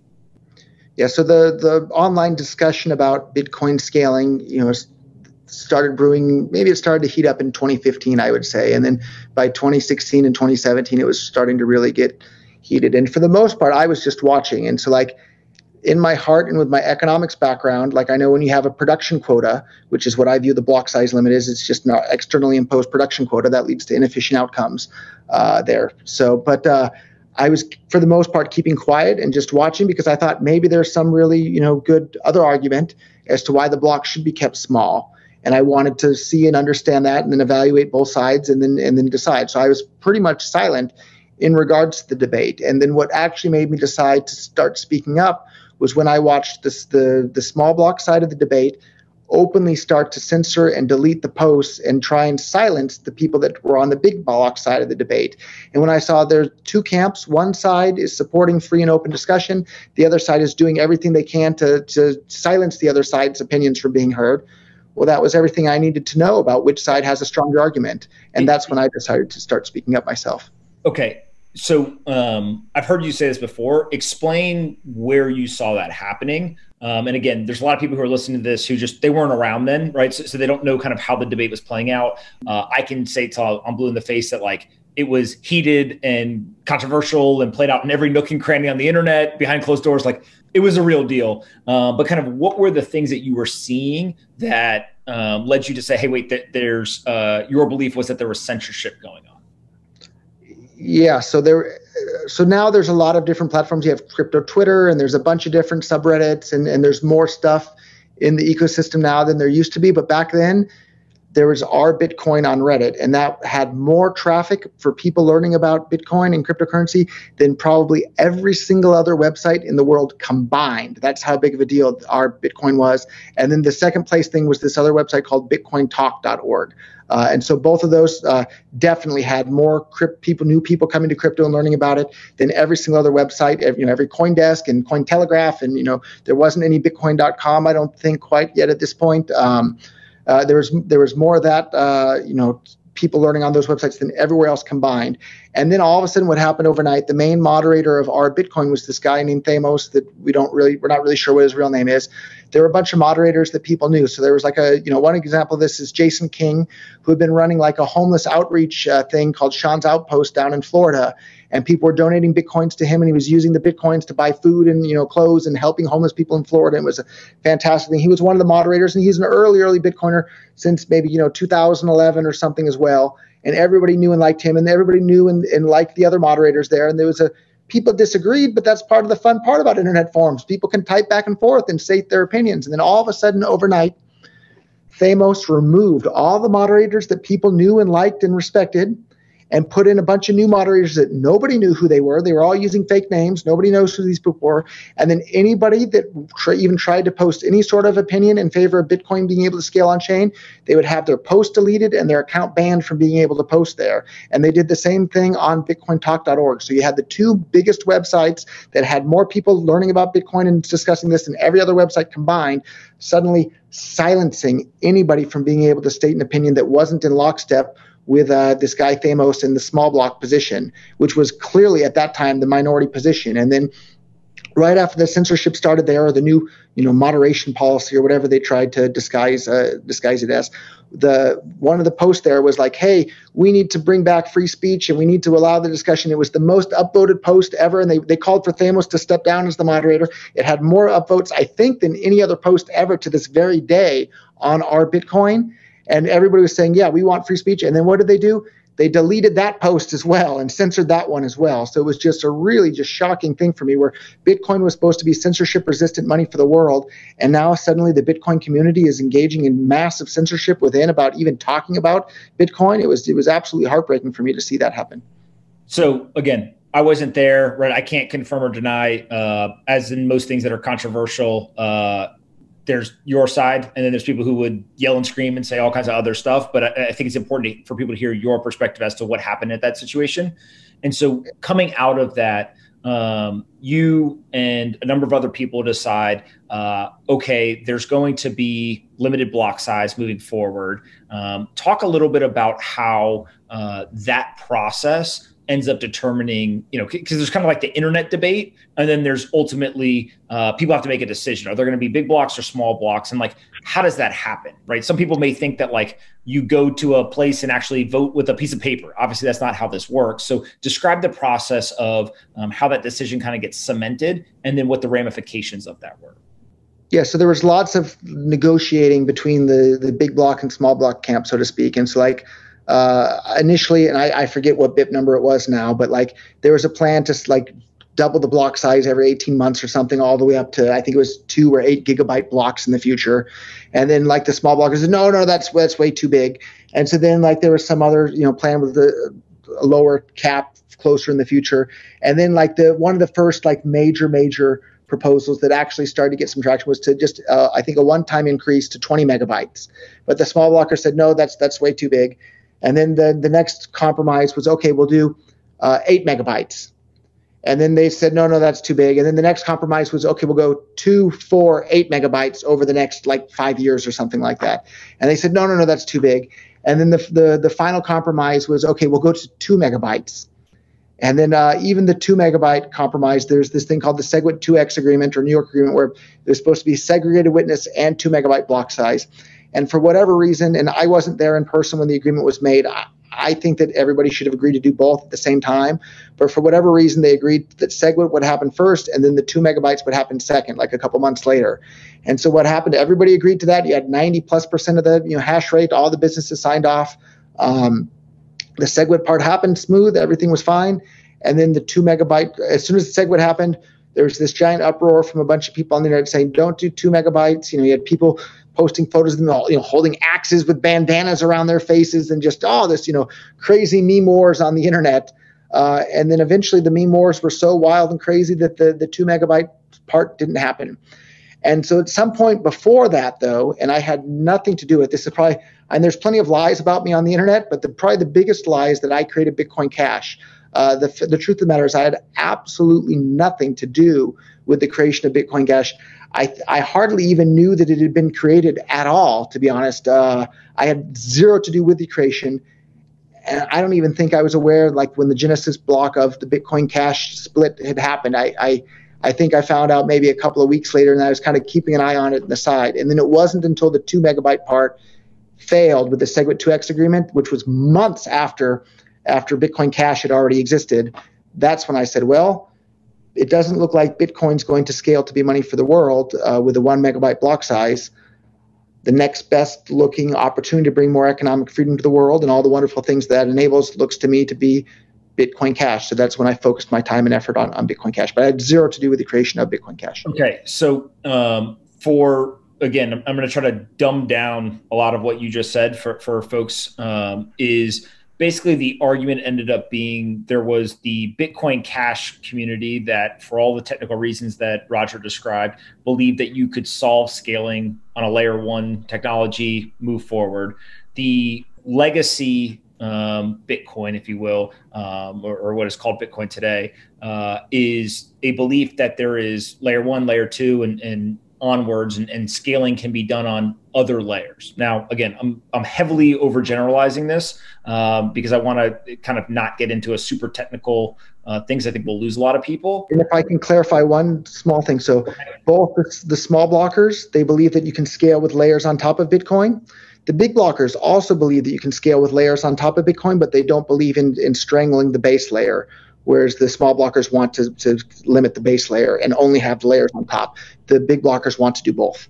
So to kind of zoom out even further before we go into this next part, is basically what you have is when you look at Bitcoin, there is a belief that having the block size constrained allows anyone to run a full node, and then you're going to get scalability through layers on top. when you look at Bitcoin Cash, there is the ability to have an expansive block size that may or may not lead to only people with access to expensive computers being able to run the nodes, but you can have scalability through layers as well. So that's kind of where we are at the moment. And if I can add one additional interesting fact related to that too, if you go back to and look at the Internet Archive and look at bitcoin.org from 2011 or 2012 or 2013 and look at the FAQ over there, they literally go over all the math with what the current internet speeds are in the world and the current CPU speeds are and the hard drive costs, and they give you the math on the bitcoin.org website from 2011, 12, or 13 as to how Bitcoin on-chain through bigger blocks could scale to be money for the entire world. So if you look at that, Bitcoin Cash much more closely resembles what was on the Bitcoin website in 2011 than the current version of what everyone's calling Bitcoin, which I think is an important thing for people to realize, because I think a lot of people maybe thought that the plan had always been to limit the base layer and then only have layers on top. And it's also worth pointing out that companies that did that, the Lightning Labs and the Blockstreams, the products that those companies are selling only have a market if you limit the base layer. If you don't limit the base layer, hold on. We're going to get to all kind of is what I'm saying. Yeah, we're going to get to all this. So one of the things that people watching may be like, wait a second, Roger, you're one of the most well-known people in the space. This fork of Bitcoin Cash happens. How could you not have known, or how could no one have told you about it? Talk a little bit about, because I think that this is probably one of the areas where, I don't know the answer, right? Frankly, you're probably one of the only people who knows the answer. If I think of like the devil's advocate was sitting here talking to you, what they would say is, Roger helped create this and he created all this stuff and yada, yada, whatever. Your argument is like, look, I didn't even know, I wasn't involved. Help people kind of understand, like, how is that possible? And then also, at what point did you come across Bitcoin Cash and start to realize, wait a second, this is worth spending more time on, right? Because there's almost this element of like, it sounds like there was issues with Bitcoin that or things that were happening that you disagreed with.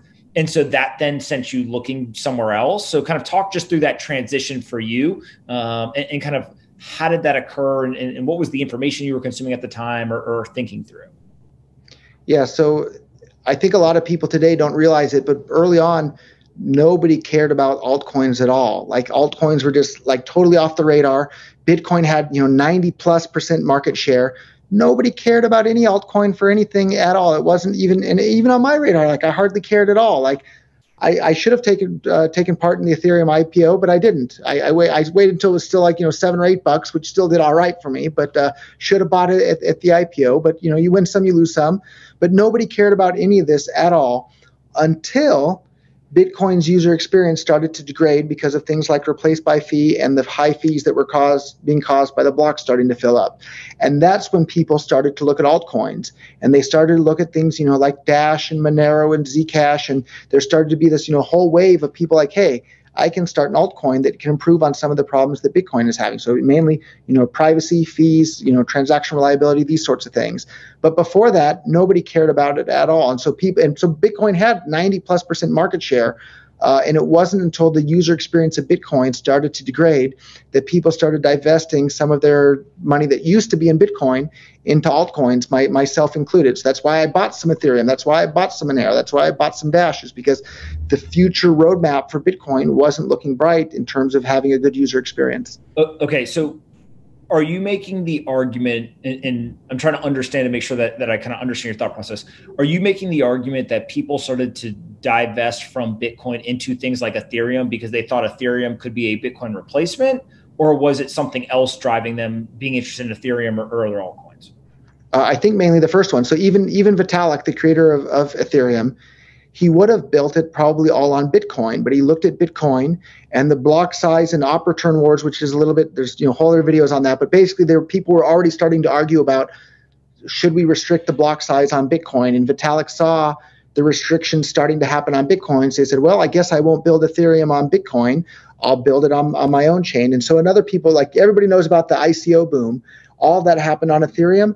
All of that would have happened on Bitcoin if it wasn't for the Bitcoin core developers limiting the size of the op return data. And so for people, that's getting a little bit techie, but to describe that, all these tokens that are on Ethereum, everyone knows, Ethereum ERC20 tokens, all of that was starting to happen on top of Bitcoin. There were these things called colored coins and a group of guys called Counterparty, and they had a protocol doing tokens on top of Bitcoin. And then it was really starting to take off, and lots of stuff was starting to happen. And then the Bitcoin core developers chopped and reduced the amount of space of data that people could put in the op return of Bitcoin, which basically just gutted this entire token ecosystem that was starting to bloom on top of Bitcoin. And so all this entire ICO stuff would have happened on top of Bitcoin had not been for that, what I think was a mistake on Bitcoin's part. So that decision, let's go back to flip around the table. What is their argument as to why they did that and why it was a good thing? It was the exact same argument there. They said they want people to be able to run a full node on a really cheap computer on a really horrible internet connection in rural South Dakota, or take your place. Take your place. As people are going to see, this ends up being one of the key points of difference of opinion that drives all kinds of different decisions. Is running a full node individually at the lowest level in terms of cost and infrastructure a necessity, or something that could be kind of a nice to have, right? And so that repeats itself over and over and over again over the years. When we go to Bitcoin Cash, you decided, hey, I'm going to take some percent of the money and wealth that I have, and I'm going to put it into Bitcoin Cash to start to migrate that way. Talk a little bit about the decision you made. Kind of how did you come up with, I don't think you sold all of your Bitcoin, but you sold some of it, and kind of why some, not all, and then percentage wise, how did you think about that? Yeah, so I'm not a good trader. I'm not good at timing the market. I'm a long-term value investor. I look at the things that I think are going to be useful long-term. But the main reason that happened is because up to that point, I've been telling every single person I meet, if I get in a taxi, I'm going to tell the taxi driver about Bitcoin, and I'm going to give him some Bitcoin for free, right? And like anybody everywhere. In fact, some of the taxi drivers said, just pay me everything in Bitcoin. Like, it was really interesting because I could tell people, yeah, this money you can send and receive with anyone, anywhere in the world instantly, basically for free. No one can freeze your account. Nobody can block it. Nobody can control it in any way. And it's so fast, super easy, and reliable to use. And when the blocks became full, that pitch wasn't there. I would now have to tell people, hey, there's this thing called Bitcoin. You can pay, sometimes it's $10, sometimes it's $1, sometimes it's $50 in fees. Sometimes the transactions go through kind of fast. Sometimes it takes 2 weeks on average. Sometimes they can be reversed. How can I be excited about that, right? I couldn't be excited about that. So if I wanted to have anything to do with cryptocurrency anymore, I'd need to be able to tell somebody about a cryptocurrency that's actually exciting and interesting and useful to people. And Bitcoin Cash had it with its fast, cheap, reliable transactions, even if you couldn't potentially run it on a Raspberry Pi on a crappy internet connection somewhere. So let me ask, there's two pieces here that I think are important. So obviously Bitcoin at some point was similar to Bitcoin Cash in terms of when you say fast, cheap, all these things. And there was much less people using it then than at the point where you're saying it was slower, it had higher fees, whatever, on the layer one. Were you ever worried that Bitcoin Cash would run into the same thing? There was very few people using in the beginning, but over a number of years, if it became popular, there would be issues. And the second piece of this is I actually go backwards to kind of analyze this. And the way that I think about it is gold was money for thousands of years. It's not very portable. It's not very divisible. It actually sucks as a medium of exchange in terms of, if you got to shave off gold or kind of do anything like that. In order to improve that, people built paper claims on the gold, right? It's kind of a dollar backed by the gold. Eventually they built electronic money, credit, and kind of all these layers up on top of that gold. Now, as we already discussed and kind of agree on, maybe removing the gold from the dollar was not the smartest decision and led to all these issues, but history has kind of repeated itself where over a long period of time, people would push a currency to become more efficient, more usable, et cetera. Is this a situation where you thought, okay, understand the argument of there's going to be future layers on top of Bitcoin and that could make it more usable, but I don't agree that that is the right solution? Or was it a thing where, hey, that might work, but timing is important, and so we need to be able to do this now, but that's going to take too long to actually build out? Like, was it that's not possible, or was it that's not ready today, and therefore that's why I need to go somewhere else? Yeah, so definitely the second part there. So like, I hope Lightning works, but it's not usable today. And in fact, if anything, it seems like Ethereum is winding up being Bitcoin's layer 2 scaling solution. Like I think several times more Bitcoin is wrapped on Ethereum than there are, total liquidity in the Lightning network. But to go back to your point about gold. But I just want to make sure that I got this. So it wasn't, hey, layer 2, layer 3, layer 4 on a Bitcoin can't work. It's just, they're not ready. They weren't ready. They're still not ready. Yeah. So basically it was a timing thing, not a possibility thing, right? Which I think exactly. is a timing thing. We need to rush because the politicians are going to do everything they can to keep the dollar as the world's reserve currency. They don't want some, non-government controlled currency to become the world's, reserve currency that everybody's using in commerce as both the medium of exchange and a store of value. They want that to be the dollar, or they want it to be whatever's controlled by the government. And so if we move quickly to get a mass adoption, it'll be too late for governments to stop it. But now we're already starting to see that the number one, cryptocurrency is Tether at this point. All right, hold on. Let's stay focused. Hold on. So as this is happening, you decide, okay, Bitcoin Cash and Bitcoin, you take what percent of the Bitcoin that you had at that point and move it over into Bitcoin Cash? I don't remember. And prior to that, it was a significant percentage, double-digit percentage, right? But even before that, I had been concerned about Bitcoin scaling. So that's why I bought a bunch of Ethereum. I bought a bunch of Dash. I bought a bunch of Monero. I bought a bunch of Zcash and Zcoin and on and on and on. And I diversified into the cryptocurrencies that I thought would give people the best user experience. And so it wasn't only Bitcoin Cash. The other thing that I think is important here, if anyone is not aware of this, Roger's not talking about like $1 million worth of Bitcoin at the time, right? In 2015, 16, and 17, I believe you had hundreds of thousands of Bitcoin. And the decisions that you're making here are involving, tens of millions of dollars, if not more, in terms of when you're deciding to move out of Bitcoin into something else, right? Right. Got it. Okay. And so when you go ahead and you move some portion, double-digit percentage, whatever that ends up being, into Bitcoin Cash, you're also simultaneously doing that with other tokens. What is kind of the early days of Roger Ver with Bitcoin Cash look like, right? And from the outsider's perspective, it almost looks like you kind of did exactly what you had been doing with Bitcoin, right? You kind of ran around the world telling people about electronic payments and kind of all the things. Now it was you were using Bitcoin Cash rather than Bitcoin as the thing that you would send them or the wallet you'd give them or whatever. Is that fair to say? Yeah, there was a little bit more work to be done because when the split happened, or when there was the one single Bitcoin and then you had Bitcoin Cash and Bitcoin. Bitcoin Cash had all the characteristics that made Bitcoin popular to begin with, but the thing that everybody's calling Bitcoin today had all the infrastructure, even though it didn't have the good user experience. So on the Bitcoin Cash side, even though it had the good user experience, we had to rebuild all the infrastructure that was lacking because we lost it all at the time of the split. So that's still an ongoing process to this very day, and it's still a catch-up game. Okay, so we'll get to all that in a few minutes here. But as this was occurring, it's a little weird, I think, right? Because you were Bitcoin Jesus, right? Like literally you had spent years and years of your life and very effectively promoting Bitcoin, talking about it, pushing it. And what a lot of people may not realize is you'd also made tons of investments in the space, not just in Bitcoin, but in all sorts of infrastructure. And so one of those things is Bitcoin.com. You had a bunch of other things that you had spent time on.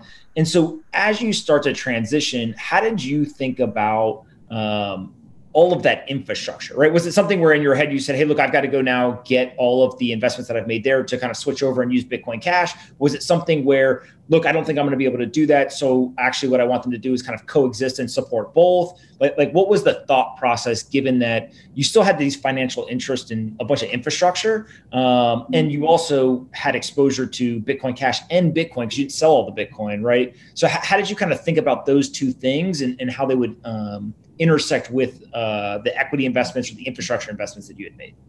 Yeah, I think each individual, even when I invest in a company, I'm not the owner, the big owner of the company, right? The CEO gets to decide what they're going to do and what they're going to focus on. And I think at the end of the day, the businesses are going to focus on the things that are the most useful to their users or their customers.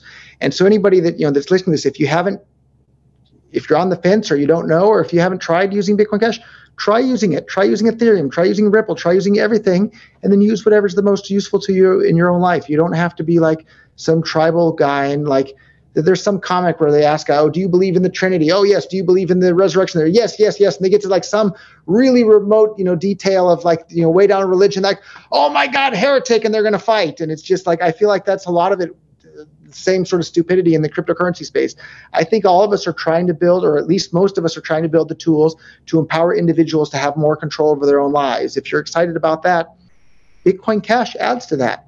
Bitcoin adds to that. Ripple adds to that. All of these add to that. So the more tools that people have in the world to have more control over their own lives, that's a good thing. Don't hate on them. Go and cheer for them. So. All right. So here's the part that I think before I'd ever met you, talked to you, anything, was the most confusing, was exactly the statement you just said, which is you're still a fan of Bitcoin, Bitcoin Cash, and many, many other things, right? And so help people understand and unpack that a little bit, right? Where somebody who was so convicted on Bitcoin, obviously now is a big proponent of Bitcoin Cash. And there's plenty of people who agree, disagree, whatever. What I always tell people is like, look, there's points of view in the world. The market will ultimately determine whoever is right on this stuff. But what I find fascinating and is very rare in the world, frankly, is somebody who can have a belief in something, right? So for you, Bitcoin Cash, and you're still able to intelligently talk about and have some level of conviction in Bitcoin, obviously, right? You still hold Bitcoin and these other things. And so just unpack that. Because I think when people see that, that's just a confusing thing, right? Of like, why still have Bitcoin and Bitcoin Cash? And like, how do you think about having exposure to both? Yeah, so any good investor has a diverse portfolio.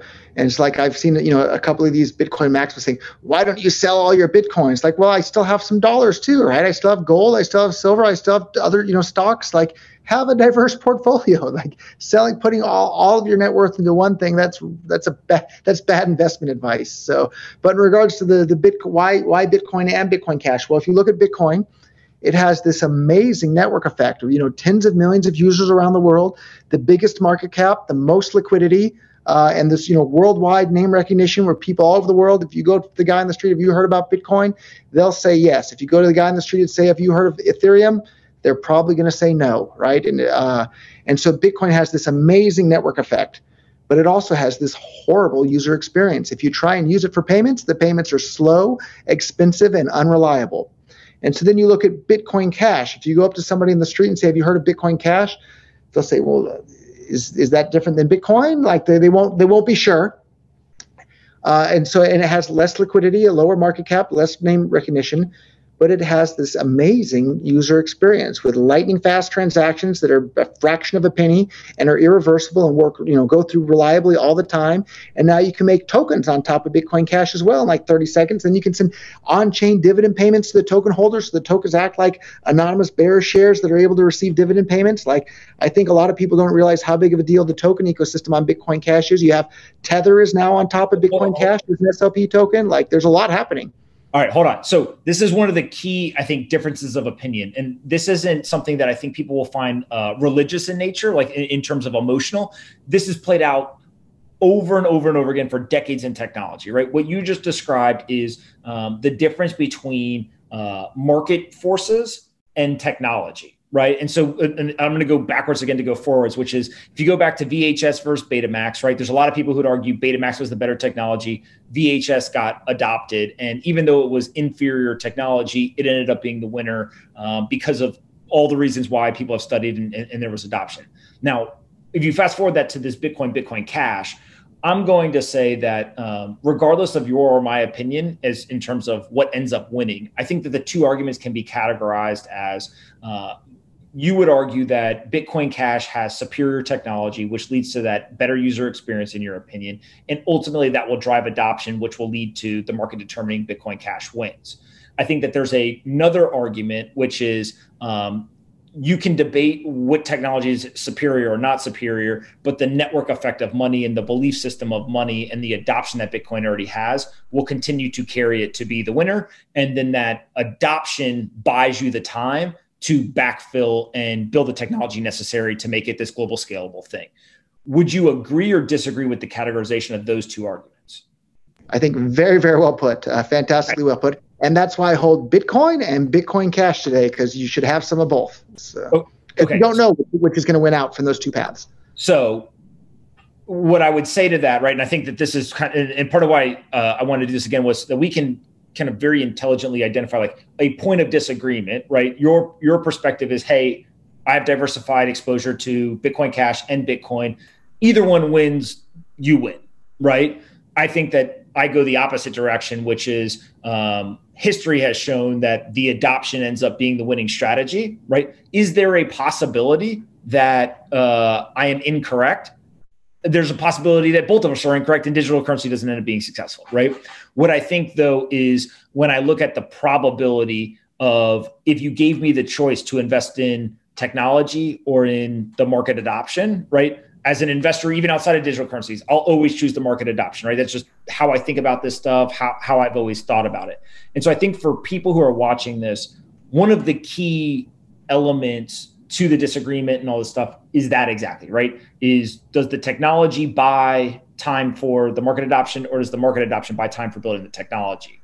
So the second thing that I want to talk about is as you move past that point, then we get to this world of the infrastructure itself, right? And I think that when you look at the computing power, talk about how you think about the importance of the computing power actually running these networks, how you see Bitcoin Cash today versus Bitcoin. And if there is a world where Bitcoin Cash ended up being successful in the future, how would that transition occur? Or maybe you would even argue it doesn't need to occur.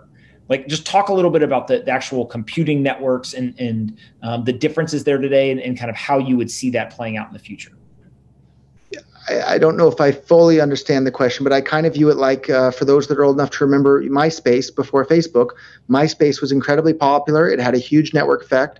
And then MySpace started having the equivalent of, slow, unreliable, and expensive in terms of time. You had to wait transactions being page loads on the site. So when the user experience on MySpace became slow, expensive, and unreliable, there was a mass migration to Facebook. And I think we could see the exact same thing happen with everybody that's trying to use Bitcoin for anything commerce related. You could see a mass migration. So let me just comment on that, which is, and I have an unfair advantage over you because I worked at Facebook and we obviously spent way too much time obsessed with why did MySpace fail. The one thing that Give me your insights, please. Yeah, well, the one difference between MySpace and Facebook, and I think Zuck would be the first one to admit that, like, I don't know if they necessarily knew what they were doing when they created the news feed itself, but with MySpace, it was a directory of people. So you could go to people's different pages and all this stuff. The thing that Facebook did that actually locked people into the network was the news feed. Now you just went to the news feed and everyone's content got put there. And so it was less of, Roger, go navigate to all of your friends' pages and check to see what they're up to. And it was more of, now Facebook has this like integrated experience. And so I've heard people argue, it doesn't matter for this conversation, MySpace didn't have network effect because you still had to navigate to all the different pages. They just had a lot of users and Facebook really got the network effect and they ended up winning. Neither here nor there for this. What I think, though, that I hear you saying and confirm for me is today Bitcoin has a network effect. Naturally, money's a super viral product, right? In whatever form it is. And it's got the market share. It's got the kind of name recognition, whatever. But I think your argument is you can break a network effect if the product itself never meets expectations and people will eventually migrate somewhere else. And you feel like there's some percentage chance that happens. Is that a fair characterization? Yeah, I think there's a pretty darn good percentage chance that happens. The user experience for payments on Bitcoin is so bad today. What number would you put on it? Like, are we talking over under 50%? It's probably somewhere in the ballpark of 50% would be my guess. And so David Friedman's an economist I really like, and he always says, look at the actions people take rather than the words they say. So if you look at the actions that I've taken, like my BTC versus BCH portfolio position, it's somewhere in the ballpark of 50-50 in terms of dollar value. Okay. So my actions lead me to, even if I'm telling you with my words what my actions have been. I think it's somewhere in the ballpark of 50-50 between those two. But then I also have nice positions in Ethereum and Ripple and Dash and on and on and on. So because I don't think we know what the winner is guaranteed to be in the end. Okay. So, and I want to be as respectful of your time, but I know that you've kind of committed to, let's have the full conversation here. One of the things that I want to play a game. right? And I read through all these Twitter threads, and as I told you, I took out every single troll and meme and all this stuff, and frankly, they were coming at me as much as you, right? So kind of, we were in the same boat of under attack by the meme lords. But what I pulled out was a bunch of questions that I would consider the negative view of Roger or the negative view of Bitcoin Cash. And what I want to do is I want to ask you the questions and then allow you just to respond, right? And kind of, it's not for me to make a judgment in many cases. It's more of, I want people to be able to ask the questions that they have, you respond, and then people can decide, how they feel from this. The first one we already addressed, which was like, why do you still own Bitcoin? Right. I think that kind of, you clearly articulated that. The second one is, why is Bitcoin Cash usage so low? And part of that also being, why are Bitcoin blocks consistently bigger than Bitcoin Cash? So kind of, I think those two things are related. Talk through kind of how you look at that and explain it, and then kind of what you think about that moving forward. Yeah, so there's two questions there. So why are Bitcoin Cash blocks smaller than Bitcoin blocks? Because there's more transactions happening on Bitcoin every day than on Bitcoin Cash so far. But in terms of why are so few people using Bitcoin Cash, that's not true at all. Bitcoin Cash, depending on the day, is the second or third most transacted in chain in terms of the number of dollars being moved in the native token on chain. So it's Bitcoin is number one, and then depending on the day, it's Bitcoin Cash or Ethereum. Sometimes Bitcoin Cash has even more value moved on it than Ethereum does. So that's a really, really big deal. So Bitcoin Cash is widely used around the world. And when you go to bitcoin.com, there's lots of tools to help people use Bitcoin Cash because it really, really works.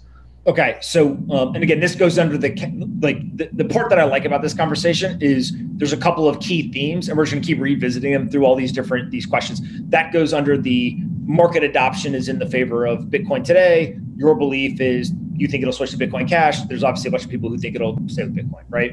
The next question is, do you run a Bitcoin node still at all? I have a BTC and a BCH node that I can boot up from time to time and sync with the network. I don't leave it on all the time, but I do have those nodes, yeah. Okay. Another question was, how many Bitcoin Cash nodes are yours? So myself personally, I have the one that I can boot up and sync from time to time. The Bitcoin.com business, it probably has a few. I'd have to ask the different tech guys how many we have, but I would guess with the mining pool and everything else, between 10 and 20 maybe around the world would be my guess. Okay. Another question was, let's see here. What are the metrics that you use to evaluate the success of Bitcoin or Bitcoin Cash? Like, what are the things that you think are most important in terms of determining whether something is working or not? Fantastic question. So objective values would be like how much commerce is happening on chain, how much money is being moved on chain, how many transactions, what's the average value of those transactions. The more emotional answer to that is like, how empowering is this tool for more people around the world to have more control over their own lives? And that one, it's a bit harder to put a concrete number on or an objective standard. But if you look at people in third world countries, they're not going to be able to figure out how to set up a Lightning node. They're not going to be able to figure out how to use any of these layer 2 stuff. They're either going to use Bitcoin Cash on chain or a custodial Bitcoin solution where they're just, someone else has their private keys and they're at their mercy of having their account frozen. It's going to be one of those two choices. Okay. In terms of Bitcoin Cash, when you think about that future migration, right? So market is winning in terms, or market has adopted Bitcoin. That's where the name recognition is, all this stuff. Frankly, a lot of that is due to the early work that you had, right? In terms of going out and really talking about this and spending so much time and educating people and driving adoption. What would it take on the Bitcoin Cash side for you to say, look, I'm 50-50 right now. Like, actually, this isn't going to work.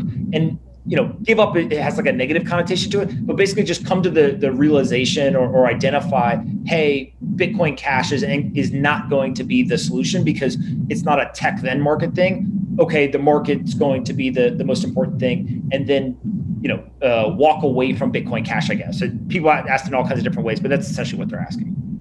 Yeah, Bitcoin would have to start being more usable as peer-to-peer electronic cash, enabling more economic freedom around the world than Bitcoin Cash.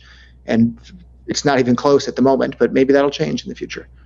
Okay. And I think that if I had somebody here, like if I had two technical people, one from Bitcoin Cash and one from Bitcoin, the two arguments would be, again, layer one scalability with the potential to add layers 2 and above on Bitcoin Cash.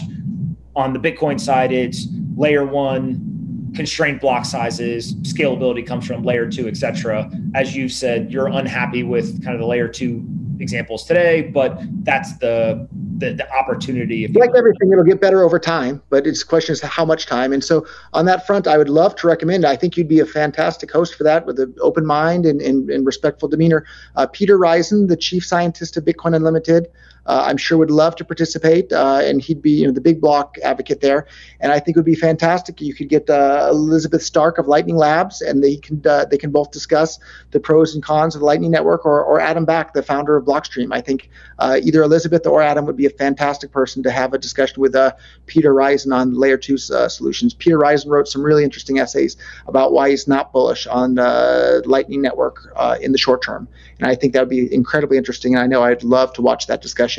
But from what I've heard so far, the Adam Back and Elizabeth Stark don't seem to be willing to have that conversation, which to me makes me wonder, are their arguments not that strong if they're not willing to have that conversation? But for any of them that wind up hearing this, or if you know those people, ask them to do it, because I think all of us all over the world would be able to learn a lot from watching and listening to that conversation.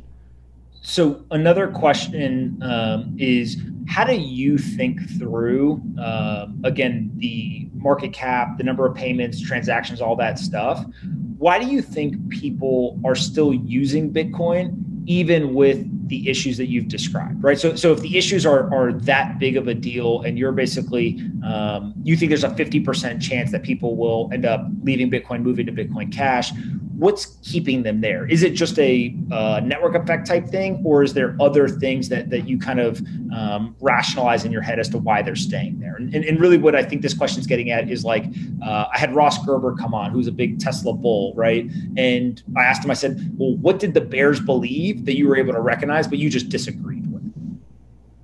What was Ross's answer to that on Tesla? Because Tesla's been on a wild ride. Yeah, well, so he's been right? And he actually had a pretty good answer in terms of how he walked through exactly the work he did to get convicted. He went to dinner with kind of the Tesla bears and, did all the work. And then he was just like, I just think they're wrong on, and he had a couple of things, in terms of what those things were. I think this question is getting at, why are people staying with Bitcoin if there's still all the technical issues that you've described?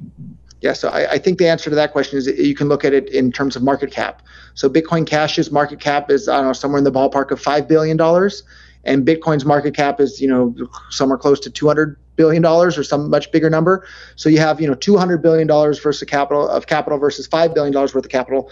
The people with the $5 billion in Bitcoin Cash are motivated to see Bitcoin Cash succeed, but you have almost $200 billion worth of capital in Bitcoin that are motivated to see Bitcoin succeed. So that's a lot of capital out there that it's in favor of seeing Bitcoin succeed. But if people start seeing the writing on the wall of things like Bitcoin not being usable in commerce, and I don't have the data in front of me, but I think the average transaction size on Bitcoin at the moment is something like $1,500. If you're somebody that needs cheap, fast, reliable payments, and you live in a low income country, Bitcoin's not very useful to you. As of yesterday, the average fee on the Bitcoin network to get included in the next block is $5, right? $5, that's a lot of money to people in a lot of first world countries. The average fee to be included in the Bitcoin Cash block is less than a penny. That's fine for anybody anywhere in the world. So I think, I think part of this, right? And I'll paraphrase the quote, but it's Yogi Berra says, "Oh, nobody ever goes to that restaurant because it's too busy, crowded, right? Or too crowded, or whatever it is, right?" And I think ultimately that's kind of what this whole debate gets to is the reason why some of these issues come up is because everyone's using it. Right. And everyone being still a small group of just cryptocurrency enthusiasts, whatever. But it sounds like that's the thing that in order for Bitcoin Cash to succeed would have to change. Is that fair? Yeah, you'll need more people using things. But it is true when a restaurant's too crowded, people go to other restaurants that would have originally gone to that first restaurant. And I think that's exactly what happened with Bitcoin, is it could have accommodated a whole lot more people. Like, honestly, I think the market, the price of Bitcoin today could have easily already been $100,000 per single Bitcoin if it didn't run into the scaling disaster that drove away, businesses like Microsoft stopped accepting Bitcoin. Dell Computer stopped accepting Bitcoin. Bitcoin Jesus stopped promoting Bitcoin. And that's how big of a deal this scaling problem was with Bitcoin. So there would be some people who would be willing to admit, and I don't know what percentage of Bitcoin would say this, which would say the scaling debate, the final result ended up in a place where they didn't agree with it, right? So for whatever reason, they thought that there should be bigger blocks, blah, blah, blah, whatever. But they still believe that Bitcoin will succeed in spite of those decisions. So it's a thing where, hey, we were on this trajectory, we made some decisions. They would argue that we made a detour, but like we're eventually still going to end up at the same place. Maybe we just took a detour on the way. I think the argument that you would have, and correct me if I'm wrong, is, hey, those decisions ended up being much more than a detour, and therefore I chose to basically get in another car, right? What do you say to the people who just think it's like a detour type deal, but ultimately Bitcoin will still be successful whether you agree with those decisions or not? The people that think it's just a delay, they very well may be right. I don't know if getting in there another, and I didn't get, I have one foot in the Bitcoin Cash car and one foot in the Bitcoin car and one in Ethereum and everywhere else. But the frustrating part though is no matter what, whether it's going to be a different car that gets to the finish line or the Bitcoin car just gets there later, whichever car gets to the finish line first, it's going to get there later than it otherwise would have. And that's the most frustrating part to me. Like, we could have had this amazing peer-to-peer electronic cash for the world sooner. Instead, it's going to wind up being later than it otherwise would have been if we hadn't run into that scaling civil war within Bitcoin. That's the most frustrating part for me. All right. One of the questions that I absolutely loved, and I only saw one person ask it, which I wish that more people would ask it, is when I talk to you, I see all the people with all the, they've got all the controversy, they say all this kind of stuff. It feels to me like you still have half your heart with Bitcoin and half your heart with Bitcoin Cash, but ultimately your heart is in electronic payments and kind of this this finish line that we keep talking about, where there's a world in the future that will be much better than the world we're in today. And so would it be fair to say that if Bitcoin Cash was not successful, you would gladly kind of jump back on the Bitcoin bandwagon and start pushing that forward? Or if maybe you found something else that you thought would ultimately get that, but you're kind of tied to the mission of getting to that future world, and you're trying to figure out what is the best vehicle to get there? Yeah, absolutely. I'll be the biggest cheerleader I possibly can for whichever tool I think is going to be the one that gets us the fastest to that future in which people have control over their own money and don't need permission from banks or politicians to do what they want with their own funds. Even if it was Bitcoin? If it's Bitcoin, yeah, Bitcoin, Ripple, Dash. Even if it was the U.S. dollar somehow, I would start cheering the U.S. dollar if I thought that was the one. Come on, don't be crazy now. So I guess then that leads to the question of like, what are the things that you would look at? It's kind of I've been asked a bunch of times, right? Like, what are the things that I would identify as would make Bitcoin fail, right? And I've got a whole list of everything from self-inflicted wounds of, introducing bugs during the software process to all kinds of things I would look at. What are the things for you that when you look at Bitcoin Cash, either would have to happen for you to say, okay, it didn't work, or two, are the metrics where whether it was liquidity or market cap or something, you would basically say, oh, you know what, maybe I actually need to hedge more into something else? Yeah, great question. I think the thing that would make me feel the most frustrated with Bitcoin Cash is if it stopped being usable as cash, if it no longer had fast, cheap, reliable payments, or something else that came along that had fast, cheap, reliable payments and an as big or even bigger network effect. Because the network effect is a really, really big deal. I don't know if they're bots or if they're real people, but anytime I go on Twitter, I see a bunch of people tweeting me, well, what about Nano? What about Nano? And the honest truth is I don't know about Nano because I haven't really come across its network effect other than a bunch of people on Twitter tweeting about it. But, maybe I'll spend an afternoon reading into Nano. But as far as I know, you can't really pay it with Nano at many websites. And I know very little about Nano, but like the thing about Bitcoin Cash that's so awesome is it has just as many, if not more, places that you can pay with it online and offline than Bitcoin. In fact, I think almost for sure there's more physical merchants where you can pay with Bitcoin Cash than there is that you can pay with Bitcoin, and that's a real big deal, and that's a sign of the network effect. So if you see the nano tweeters, wait till they start DMing you because they're absolutely insane. And I definitely think that a lot of them are bots. One of the things that I just wrote down was probably the most used word other than Bitcoin Jesus to talk about you in the threads was just scammer, right? And I think when people hear that, it's easy to kind of get the mob out and everyone gets their pitchforks and just, who are we yelling at today, right? Type thing, especially in today's society. And so what I try to do was like, why, right? And I asked a bunch of people, why? And they came up with a whole bunch of different things. And so I just kind of want to walk through a couple of these and in fact, they just let you respond, right? Which in the first one was Bitcoin.com as a URL promotes Bitcoin Cash. So why not use BitcoinCash.com or something else? How do you think about the use of Bitcoin.com and then having Bitcoin Cash and promoting it on there? Yeah, so Bitcoin.com is my domain name, and I can promote whatever I want on it. I could turn it into a site to promote the Federal Reserve if I really wanted to. It's my domain name. If you don't like it, you can make me an offer for the whole domain name. I can sell you the whole thing and the whole business. You can pay me in Bitcoin Cash for it, and then you can do whatever you want with it to anybody out there that doesn't like what we're doing with it currently. So that doesn't make it a scam. Now I have to ask, what price would you sell it at? I think 22 million Bitcoin Cash would get it. 22 million Bitcoin Cash. There's only 21 million ever. So okay, got it.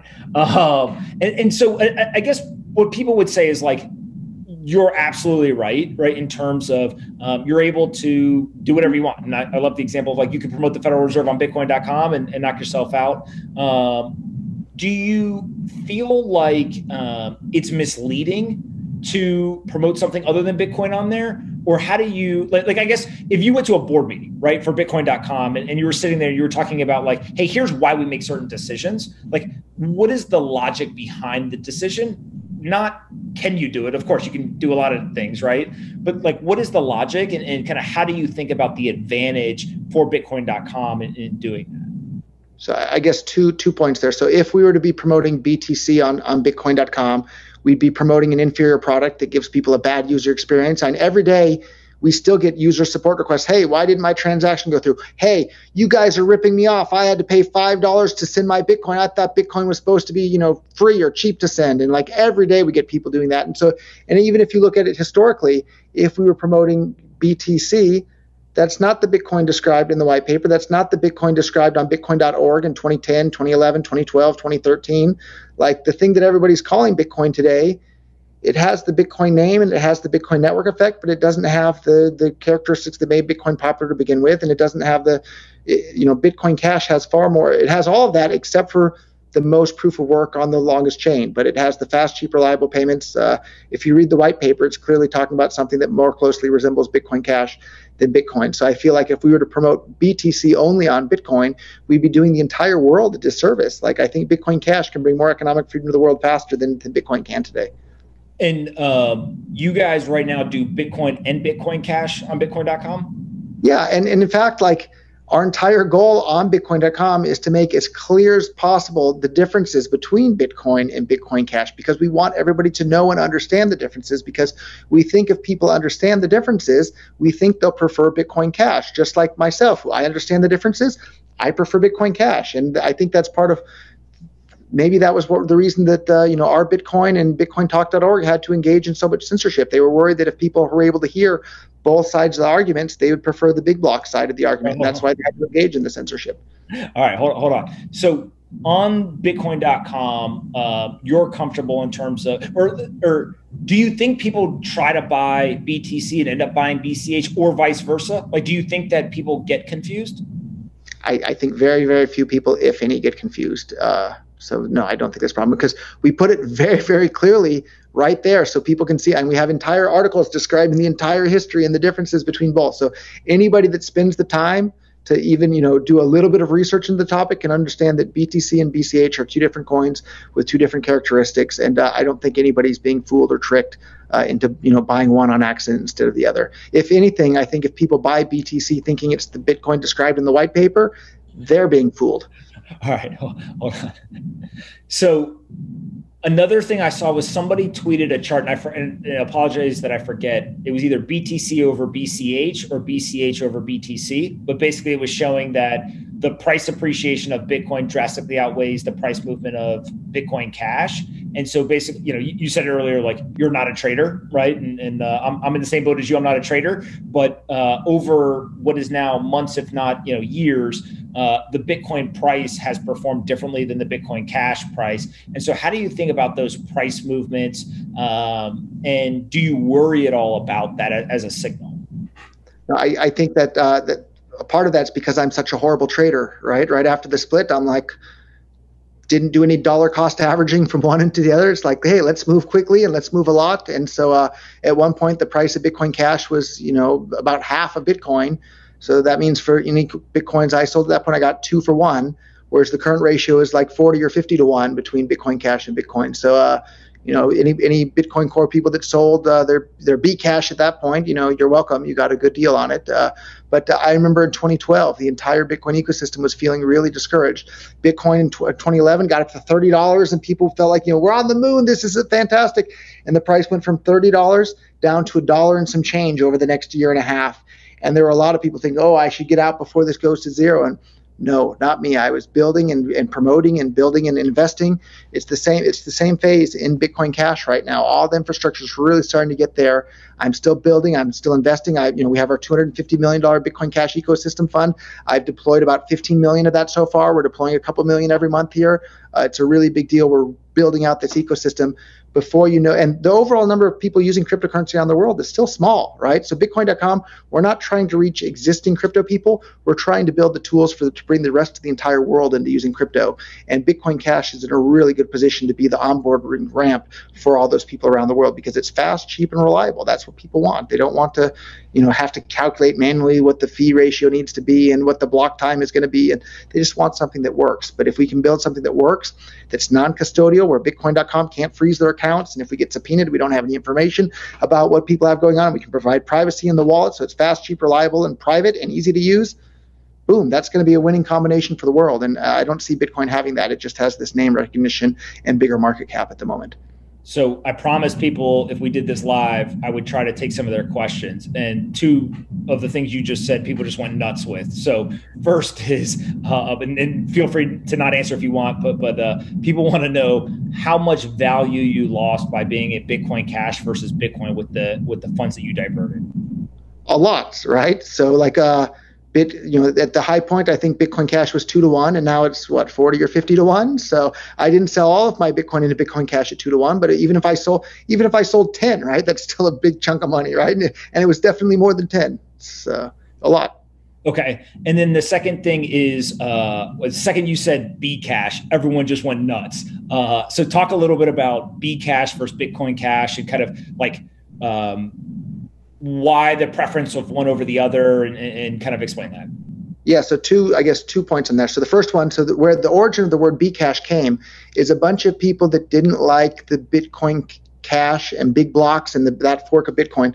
They went out and registered the Bcash Twitter account and our Bcash on Reddit and Bcash.com and all these domain names and social media accounts, and then had them all pre-populated and set up with all sorts of negative information about Bitcoin Cash and the big block movement.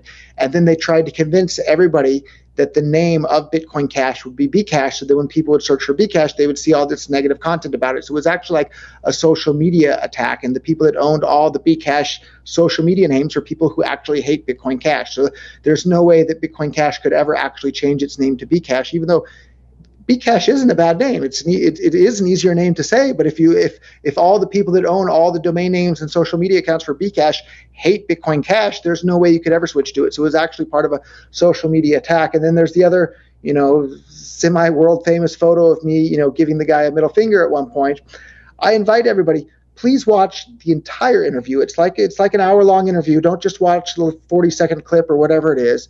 And if you've ever watched Ali G or Borat, that's what was going on. The guy was pushing my buttons for 45 minutes, and I shouldn't have lost my temper, but after 45 minutes of him pushing my buttons, I lost my temper and snapped, and I shouldn't have done that, but that's what happened. And it wasn't because he called it Bcash. The thing that pushed me over the edge and made me snap was when he accused me of having paid for a whole bunch of sock puppets on the internet. Like maybe the nano guys are doing that. I don't have any proof, but I have never, ever, ever paid for anything like that ever. And in fact, I've discouraged people from ever doing it anytime I've ever heard of anything like that going on. And so when he just stated, as a matter of fact, everybody knows that it's you, Roger, and all the sock puppets you're paying for are the only people that like Bcash, that's what set me over the edge. It wasn't him using the word Bcash. It was him accusing me of engaging in, psyops and, the same sort of crazy propaganda governments engaging with, their 50-cent armies and all this other crazy stuff. So 2 follow-ups on that, quick ones. One, do you laugh at the photo now? Like when you see it, is it just kind of like, it's stupid, but at the same time, like it's almost one of these things where I know a lot of people who have become a meme to some degree. They just are like, whatever. No, it's probably my least. I regret that way more than like having sold firecrackers and gone to prison. Like that's not the person that I am one bit. Like I'm a passionate person, but I'm not an angry person. I almost never. That's one of the few times in my life that I've lost my temper like that. That's not who I am at all, and it's really, really disappointing to me when I see that. Pretty much anytime I tweet anything, people reply to me on Twitter with that picture, and it's really sad for me because that's not the person that I am at all. I think that's a very sober, rational view of it. And the second piece is, I see somebody keeps asking, how do you handle all the stress of people?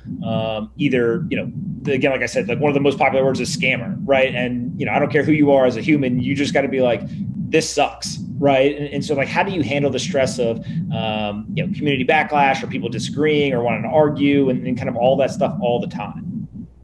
Yeah, I don't worry about it one bit because I know the truth, and the truth is far more important than being popular. And anybody who's been in the ecosystem for a while too knows the truth as well. So anybody that's busy calling me a scammer is somebody who's been fooled by probably a bunch of sock puppets on the internet. Because don't underestimate the power of social media influence. If everybody around you tells you that Santa Claus is real, you believe it. If everybody around you tells you that Roger's a scammer, you're going to believe it without evidence for either one of those things. I've got one more question, and then I kind of want to summarize our conversation here. But before I do that, if you're watching the live stream, please hit the like button so that more people can watch this. It's super helpful for whatever reason YouTube's algorithm enjoys that. One of the last questions I have for you before we summarize kind of the conversation is Satoshi. You were really early in Bitcoin. How do you think about who Satoshi is? Do you want to know who it is? Do you know who it is? Just talk a little bit about Satoshi. Yeah, at one point, I was fairly convinced that Craig had some role in that. Whoever or wherever Satoshi is at this point, like, I think he deserves his privacy. If it were to be Craig, I would be, rather than improving my opinion of Craig, it would just diminish my opinion of Satoshi substantially. So yeah, wherever Satoshi is, fair to say you don't think it's Craig? Yeah, extraordinary claims require extraordinary proof, and if he were Satoshi, he could provide that proof at any moment, and he hasn't done it yet. So, no, I don't think he's Satoshi at this point. Okay, and then any idea as to who it could be, or speculation on who it is? Space aliens, right? I don't know. Be careful in 2020, man. There's all kinds of stuff. You guys, the people listening to this will like this story. On the early days of BitcoinTalk.org, there was a really fun and interesting thread of people discussing. The thread was like, "What's your favorite thing about Bitcoin?" And people were talking about their favorite things about Bitcoin. And one guy's favorite thing about Bitcoin was that now, when we finally make contact with space aliens, we don't have to be embarrassed about the type of money we're using anymore. And I thought that was a pretty interesting point. So. That's awesome. So last question about Satoshi is just, there's a lot of people who want to speculate and kind of play the games of, who is it? Do you want to know, or do you think it's actually better that it's an unknown person or group?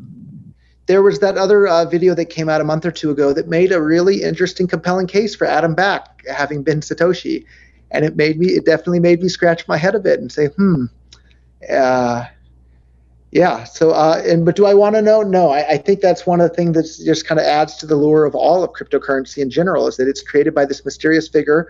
and everybody can imagine Satoshi to being the exact perfect person that they would want him to be. And the fact that we don't know exactly who it is means that nobody's going to be mad at that person. So everybody can envision that, oh, Bitcoin was created by Satoshi, who agrees with me on everything. So he was trying to create Bitcoin to be this exact perfect thing that I want it to be. So it's fantastic from a marketing standpoint. Yeah. And so kind of in summary, I think that I want to just, really wrap up where I think we agree and then where we disagree. And disagree, again, has a negative connotation, but it's really just a market bet, right? And so as we started the conversation, like there's a lot of issues in the world, both economically with the monetary system and those that lead into other aspects of life that are just broken, right? And there needs to be a solution. I think you would agree with that. And I think you and I are dead in line with that being a digital currency, right? And at some point, we need to have a cryptocurrency become the global reserve currency, and that will drive a lot of impact and improvement across the world. Where you get into kind of a difference is you've got Bitcoin, you've got Bitcoin Cash. Bitcoin Cash has a very specific view of the world, and kind of the two key things I think are, one, superior technology in the eyes of the Bitcoin Cash community will ultimately lead to adoption, which will ultimately lead to kind of quote unquote winning. And a key piece of that is that everyone doesn't need to run a Bitcoin node, right? Or that's not as important as other aspects.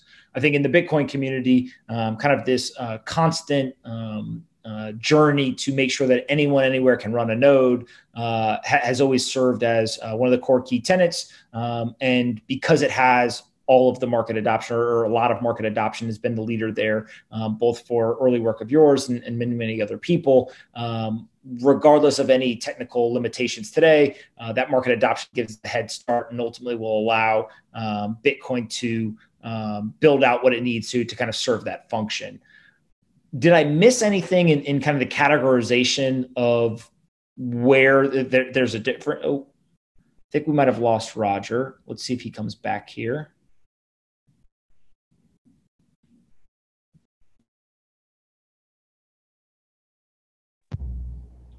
Okay, sorry about that. Oh, all right, no problem. What was the last thing that you heard? I think you were talking about the differences between Bitcoin Cash and Bitcoin, and then got it. So basically what I was saying is Bitcoin Cash believes that in their eyes, the superior technology will lead to market adoption. Market adoption leads to, quote unquote, winning that race. And one of the key things is that there's a belief that not everyone needs to be able to run a node, or that's not the most important thing. On the Bitcoin side, there's a very heavy belief that anyone anywhere should be able to run a Bitcoin node. And regardless of any technical limitations, they will eventually be solved because Bitcoin's market adoption and network effect will buy at the time to build that out in layer 2 and other technologies. Is that a fair characterization in terms of how you see kind of the two different really narratives and journeys playing out? Yeah, I think that's a pretty good narrative, or pretty good characterization. But hedge your bets, right? You don't have to put all your don't put all your money on one horse here. Have some of each, and especially if you're one of those people, if you're consider, if you believe in the first argument that Bitcoin, the bigger market cap will overcome the technological limitations that you have currently. If you're not running a full node yourself, maybe that's an indication that maybe the other path is okay as well. And the part that'll be so frustrating for me is if those layer 2s never come into use well enough and everybody's having to use custodians. Well, you're just right back to what happened with the gold at Standard and the dollar. They got separated. Now everybody's at the mercy of the dollar. What if that happens with Bitcoin? Everybody starts using custodial solutions, and before you know it, look at Mt. Gox. They were running fractional reserve for a long time. Maybe for years and years and years. Who's to say? Maybe that's going to happen with the Coinbases or the Zappos or the other custodial wallets out there in the world. That's a real big problem. Where if you're using a wallet in which you have custody of the funds yourself, you don't have to worry nearly as much about those other sorts of problems. And so would it be fair in saying that ultimately the winner here, and I always tell people, like, my personal opinion doesn't matter in the sense of like what quote unquote wins, right? Or what ends up being the globally adopted thing. Would you agree that it's just going to come down to whatever the market determines? Yeah, but the market is never done determining is the other part of it too. Like I see people on Twitter saying, oh, the market has decided. The market's never done deciding, right? iPhone 1 at one point was the number one thing in the market. Well, it's not anymore, right? And the iPhone 11 is is the best iPhone in the market today. It's not going to be next year. So the market is never, ever, ever done deciding. And even if Bitcoin Cash were to wind up being the top cryptocurrency, that's not forever. Right? Something, and people always used to ask me back in 2011 or 12 or 13, like, well, what if something better than Bitcoin comes along? And I always told them, I hope something better than Bitcoin does come along, because then we all get to use it, right? It's a good thing if something better than Bitcoin Cash comes along. If something better than Bitcoin Cash comes along, we all get to use that too. So the more things that are better than what we have today that come along, the better the world is. That we want as many better and new things to come along as we possibly can, because that's how the world progresses into a better world. So the one of the last things that I want to talk about is when we get done with this, I'm going to have 1 million people talk to me, and they're going to say, what is Roger Ver's view of the world, right? And one, just thank you for spending the time to go through this. I wanted to do it live so that people could kind of ask the questions and really engage. But also, I think my response to that would be, Roger spent a good number of years of his life promoting Bitcoin. He sees this vision of the future where digital currency ends up creating great things in the world. He made a decision to divest or diversify about 50% of the Bitcoin into Bitcoin Cash. That hasn't gone so well so far from a financial return perspective, but his belief is that at some point in the future, there's going to be a divergence or a loss of interest in Bitcoin, and people will move to Bitcoin Cash. The current market dynamics, Roger would say, show great adoption for Bitcoin, but there's a belief that that will change in the future. If I was to categorize it that way, is anything in there inaccurate, or do you feel like that's a pretty fair view of the world as to kind of how you see it? I think I need to hire you to be my new spokesperson. You're such a fantastic. No. I'm staying on the Bitcoin side. So I see all the people asking. I own no Bitcoin Cash, that stuff. But why? Let's ask you why. Why don't you diversify? Again, it comes back to when I look at the peer pressure on Twitter, or is it an irrational reason? Not at all. It's look. The fact that we're even having this conversation, right? There's a bunch of people who are all upset, and you saw the people who get all worked up about it. I generally think kind of 3 things are really important, right? So when it comes to non-financial, non-technology type stuff, like free speech and lack of censorship, right? I couldn't believe in more. I was a soldier in the United States Army. I went to Iraq, right? And so I have a very specific kind of experience in life that most people don't have, but in recent light of a lot of the social unrest in the United States, one of the things that has absolutely blown my mind is we're a country that hangs its hat on free speech, but it seems every day like we're moving more towards a world where it's an encouragement of free speech if you say the things I agree with. Yeah, which cancel culture is such a big problem. That's not free speech, right? And so I've aired my grievances about this all over the place, and basically said, the testing of free speech happens most when somebody is saying something you disagree with. So it was important for me to have this conversation, mainly because I thought a lot of people thought that we shouldn't have the conversation, right? And so that was kind of one key piece of it. The other thing is I've made, we've invested over $100 million in early stage companies over the last 4 years, backed all kinds of companies, both in kind of the crypto space and a bunch of more that are not in the crypto space. And the one thing that I think when I look at objectively, I say, I understand both arguments. I personally believe and have a very deep conviction in the idea that the market adoption ends up buying time for the technology to be built versus technology leading to the market adoption, leading to the winning, right? And so is there a possibility that that's the wrong assessment? Of course, right? You're always possible to be wrong.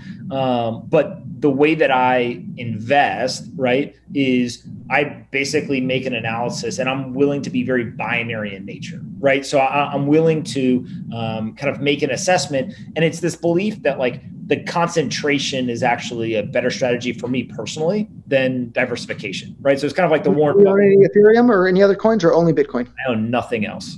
Yeah. And so again, very rare, I think, in a lot of cases. Like there's plenty of people who kind of own all this other stuff, but it's not a Bitcoin versus Bitcoin Cash thing. It's literally just a Bitcoin versus everything else thing of like, hey, I've got very deep-seated conviction here, and this is where I think I want to spend my time. And I think the other piece of this, and you hinted at this earlier, and probably one of the number one questions that I get from institutional investors is ultimately the competition, the real battle, right? Is I say that the crypto world's going to put forth something to be the global reserve currency. Right now, the market's determined that thing is Bitcoin.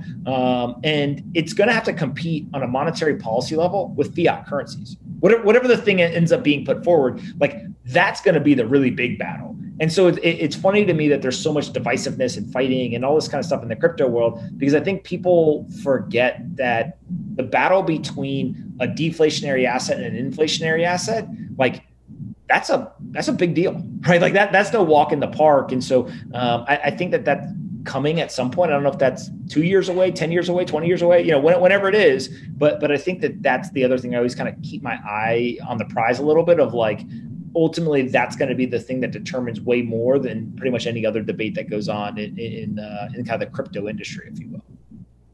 Yeah, that would be my biggest sadness if what winds up playing out here is that rather than the entire world winding up using a hard money asset with a limited supply, they all just wind up using digital dollars on the blockchain, and the Federal Reserve can print more digital dollars anytime they want. And it seems like it could possibly head in that direction to me, and that would be really sad. We'll have a slightly better improved version of the dollar, but nowhere near as good of a version of money for the world that we could have had if we had played our cards a bit better. Absolutely. Listen, thank you so much for doing this. I think that hopefully you got some value out of this, and I can already see from people's responses that they got a ton of value out of just understanding not only the work you did around the early days of Bitcoin, but kind of how you see the world today. Obviously, I think we've got some divergence of opinion, but I'm happy that you and I can have kind of a very rational conversation just about what is happening right now. And so hopefully as this continues, we'll be able to do it again in the future. But thank you. Yep. If you like Pomp's content and his channel, subscribe, share the video on social media, tell a friend, set him up with any cryptocurrency wallet you want, send him a little bit, show him how it works. Roger. Right? We've got to spread the whole world as fast as we can. It doesn't matter which cryptocurrency it is. Use the one you like the most and go out and tell a friend. Now Roger's going to get accused of being a Pomp shill on Twitter. It's you're not going to be able to win, man. I'm pumping your Pomp. So go out and spread this message here, because we want as many people to be aware of the infrastructure and ecosystem as we possibly can. And Pomp is one of the best messengers the space has out there. I've listened to lots of your interviews, and when you talk about the problems, I'm nodding my head the whole time, and it's just like, what's the solution to get to the world that we want to be in? And we have slightly different strategies, but the end target seems to be almost identical there. So. Awesome, man. Thank you so much for doing this. Thank you, too. See you next time.